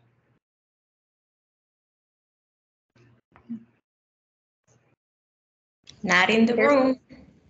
There's some questions in the chat, so I'm going to answer those real quick. It says, which area of North Carolina do you serve? And do you only work during disasters, or you can fill needs now too? And we will respond anywhere in North Carolina. We go all the way to the eastern side of the state when there's a disaster, and then we've responded to disasters in western North Carolina as well. And we respond and help during the disaster immediately, but we can partner with long-term recovery groups or other organizations that are doing long-term recovery work even now. So if there's a need that you feel like Hearts with Hands specifically could help meet, definitely reach out to me. My contact information will be on the last slide again, and then I'll also share it in the chat with you. But yeah, we would love to partner together and learn more about what needs you have. I was going to mention too, Greg, our director, he is over the donations committee for volunteer VOAD. And so I wanted to share just a little bit about that on behalf of him. But we do have a warehouse in Goldsboro that is lined up if needed during a disaster. We're able to use that warehouse for the eastern side of the state to go ahead and bring items and sort through items and all types of things that are needed during a disaster. So that is one thing that we have kind of on the back burner if needed for a North Carolina hurricane, which we pray we don't need. But it is there. It is there. So if you're interested, we have a meeting about donations where we're going to talk more about needs list, how we can get it into the communities, how we can share it with people who don't know about it, churches, other organizations, locals on the ground. And that meeting is going to take place on Thursday, July 27th at 10 a.m. So if you would like the Zoom link information, I will share that with the chat as well, but you can click or scan the QR code there for that meeting info. And if you're not a member of any North Carolina VOAD committee, I encourage you to, scan that QR code and see what committees are there. There's volunteer committees. There is committees for donations management. There's board committees. There's DEI committees. There's child well-being committees. There's all types of committees, case management. And we need people like you who are passionate about disasters, who would be willing to join those committees. So everyone has a lot on their plate, I know, but if you have time for one more thing, definitely scan that QR code and go ahead and sign up for another committee. The next slide is just my information. Again, if you scan that QR code, it'll take you to my contact card and you're able to reach out to us about any questions you may have. But I just wanted to share a couple things, about Warehouse is label everything. Don't put anything on a shelf or a pallet that isn't labeled. Once you have that pallet wrapped, put a label of some sort on it. So that way you know what it is without having to get that pallet back down. That's one of the things that I love about Sortly is it helps us with our labeling, but you're able to go ahead and, see what's in that pallet, know what's in that pallet, have it in an organized place. Being organized is key to response. I feel like we're able to have those supplies ready to go and respond quickly to a disaster because we have everything in its place and we know exactly where it's at and we're able to just quickly pull it down and get it on a tractor trailer and get it to the disaster site. So that's just one of my little tidbits is just if you have questions about Sortly or needs list or running a warehouse, please let us know. But this is just some of the best practices as our organization uses. We take advantage of the needs list, the volunteer NC VOAD. We're constantly, being a part of the meetings and trying to collaborate with other organizations to be able to learn best practices. Like this meeting today has already been so helpful and I've learned so much. So I'm just grateful to have had the opportunity to share with you about these things. If anyone has any questions, that's pretty much all I got. Questions from the audience here? We have one question. Teresa? Yes. Is this resource just available to other nonprofits, or is this something that the local county EMs can reach out for? So that question was about needs list, is that correct? Yes. Whether the resource is available only for local nonprofit organizations or county, local governments will be able to have access. You can either answer that question or I can answer it. Doesn't matter. If you want to go ahead, yeah, since you're there in person, it might be easier for you to. So initially, the platform was developed to support the nonprofit and faith-based organizations working on the ground because, you know, at the state level and local emergency management level, you have WebVOC to communicate for donations and all of the other needs that the county encounter. So for that reason, we partner with NeedsList to support the nonprofits and faith-based organization. But at this moment, it is only available for those type of organizations. However, there has been conversations that we have been having about the need of maybe adding more groups to be able to have access to the platform. That could probably come in the near future, but at this moment, just faith-based and nonprofit organizations will be able to coordinate through NeedsList. Yes. Is that correct, Alice? Yes, I was just going to say, Greg, our director, he's got some great relationships with some emergency management officers and employees, and he would be happy to, you know, coordinate with you. So if you know of needs or resources, you know, you could work in partnership with Hearts with Hands to have those resources posted or to find out what people are needing or things like that. He would be happy to coordinate with you on that, or myself even. Yeah. And I am one of the main administrator of the platform for Volunteer NC. So as well, I can be your point of contact for any needs, and we can definitely post them. But like I said, we have been having conversations about opening the platform to more organizations, but it's probably going to happen in the future. I mean, I can see this more in the recovery phase. Yes, absolutely. And the platform is active now. We haven't had a whole lot of activity of exchange of donations and volunteer. So for this reason, what we're doing at this moment is just trying to do outreach and try to increase knowledge among the community that the platform is available. So that way we're not registering during active disaster. And again, we have held a couple of trainings. One happened the beginning of this year, and the training is recorded, so it's available at any time. So we're trying to make sure that people know how to use it and that they know it's available for donations and volunteer management. Yes. Any other questions related to warehousing or NeedsList or the platforms that Alice mentioned? No, not in person. How about virtually, Alice? Nope, we're good on there too. So I think that might be all. I appreciate the time to share. And if anyone has any questions, I'm going to get all of the links and stuff posted in the chat here so that Luz will have it for the minutes. So thank you so much. Yes, and all of that information that is being posted on the chat, I am going to download it and provide it to all of you who attended in person as well.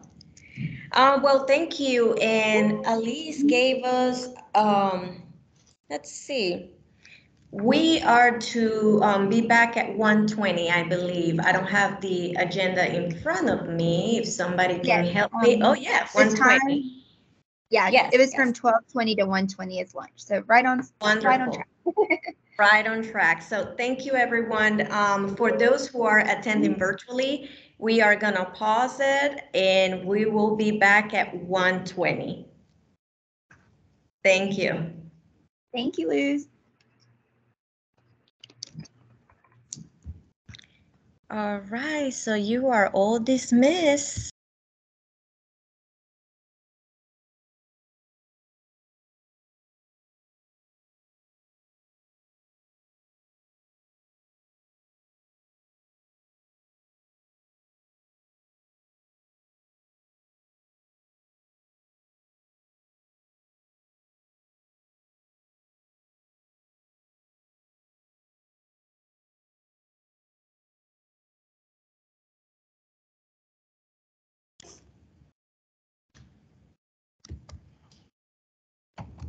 If you get back on Edwards Mill Road, which would take you out of the gate, turn right, to, where is that?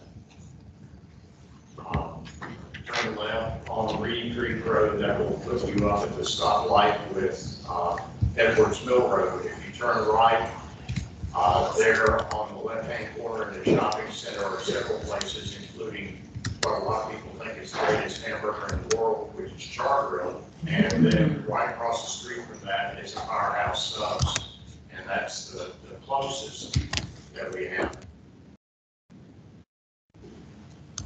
And you can always Google the best help. So we'll meet again at 1:20.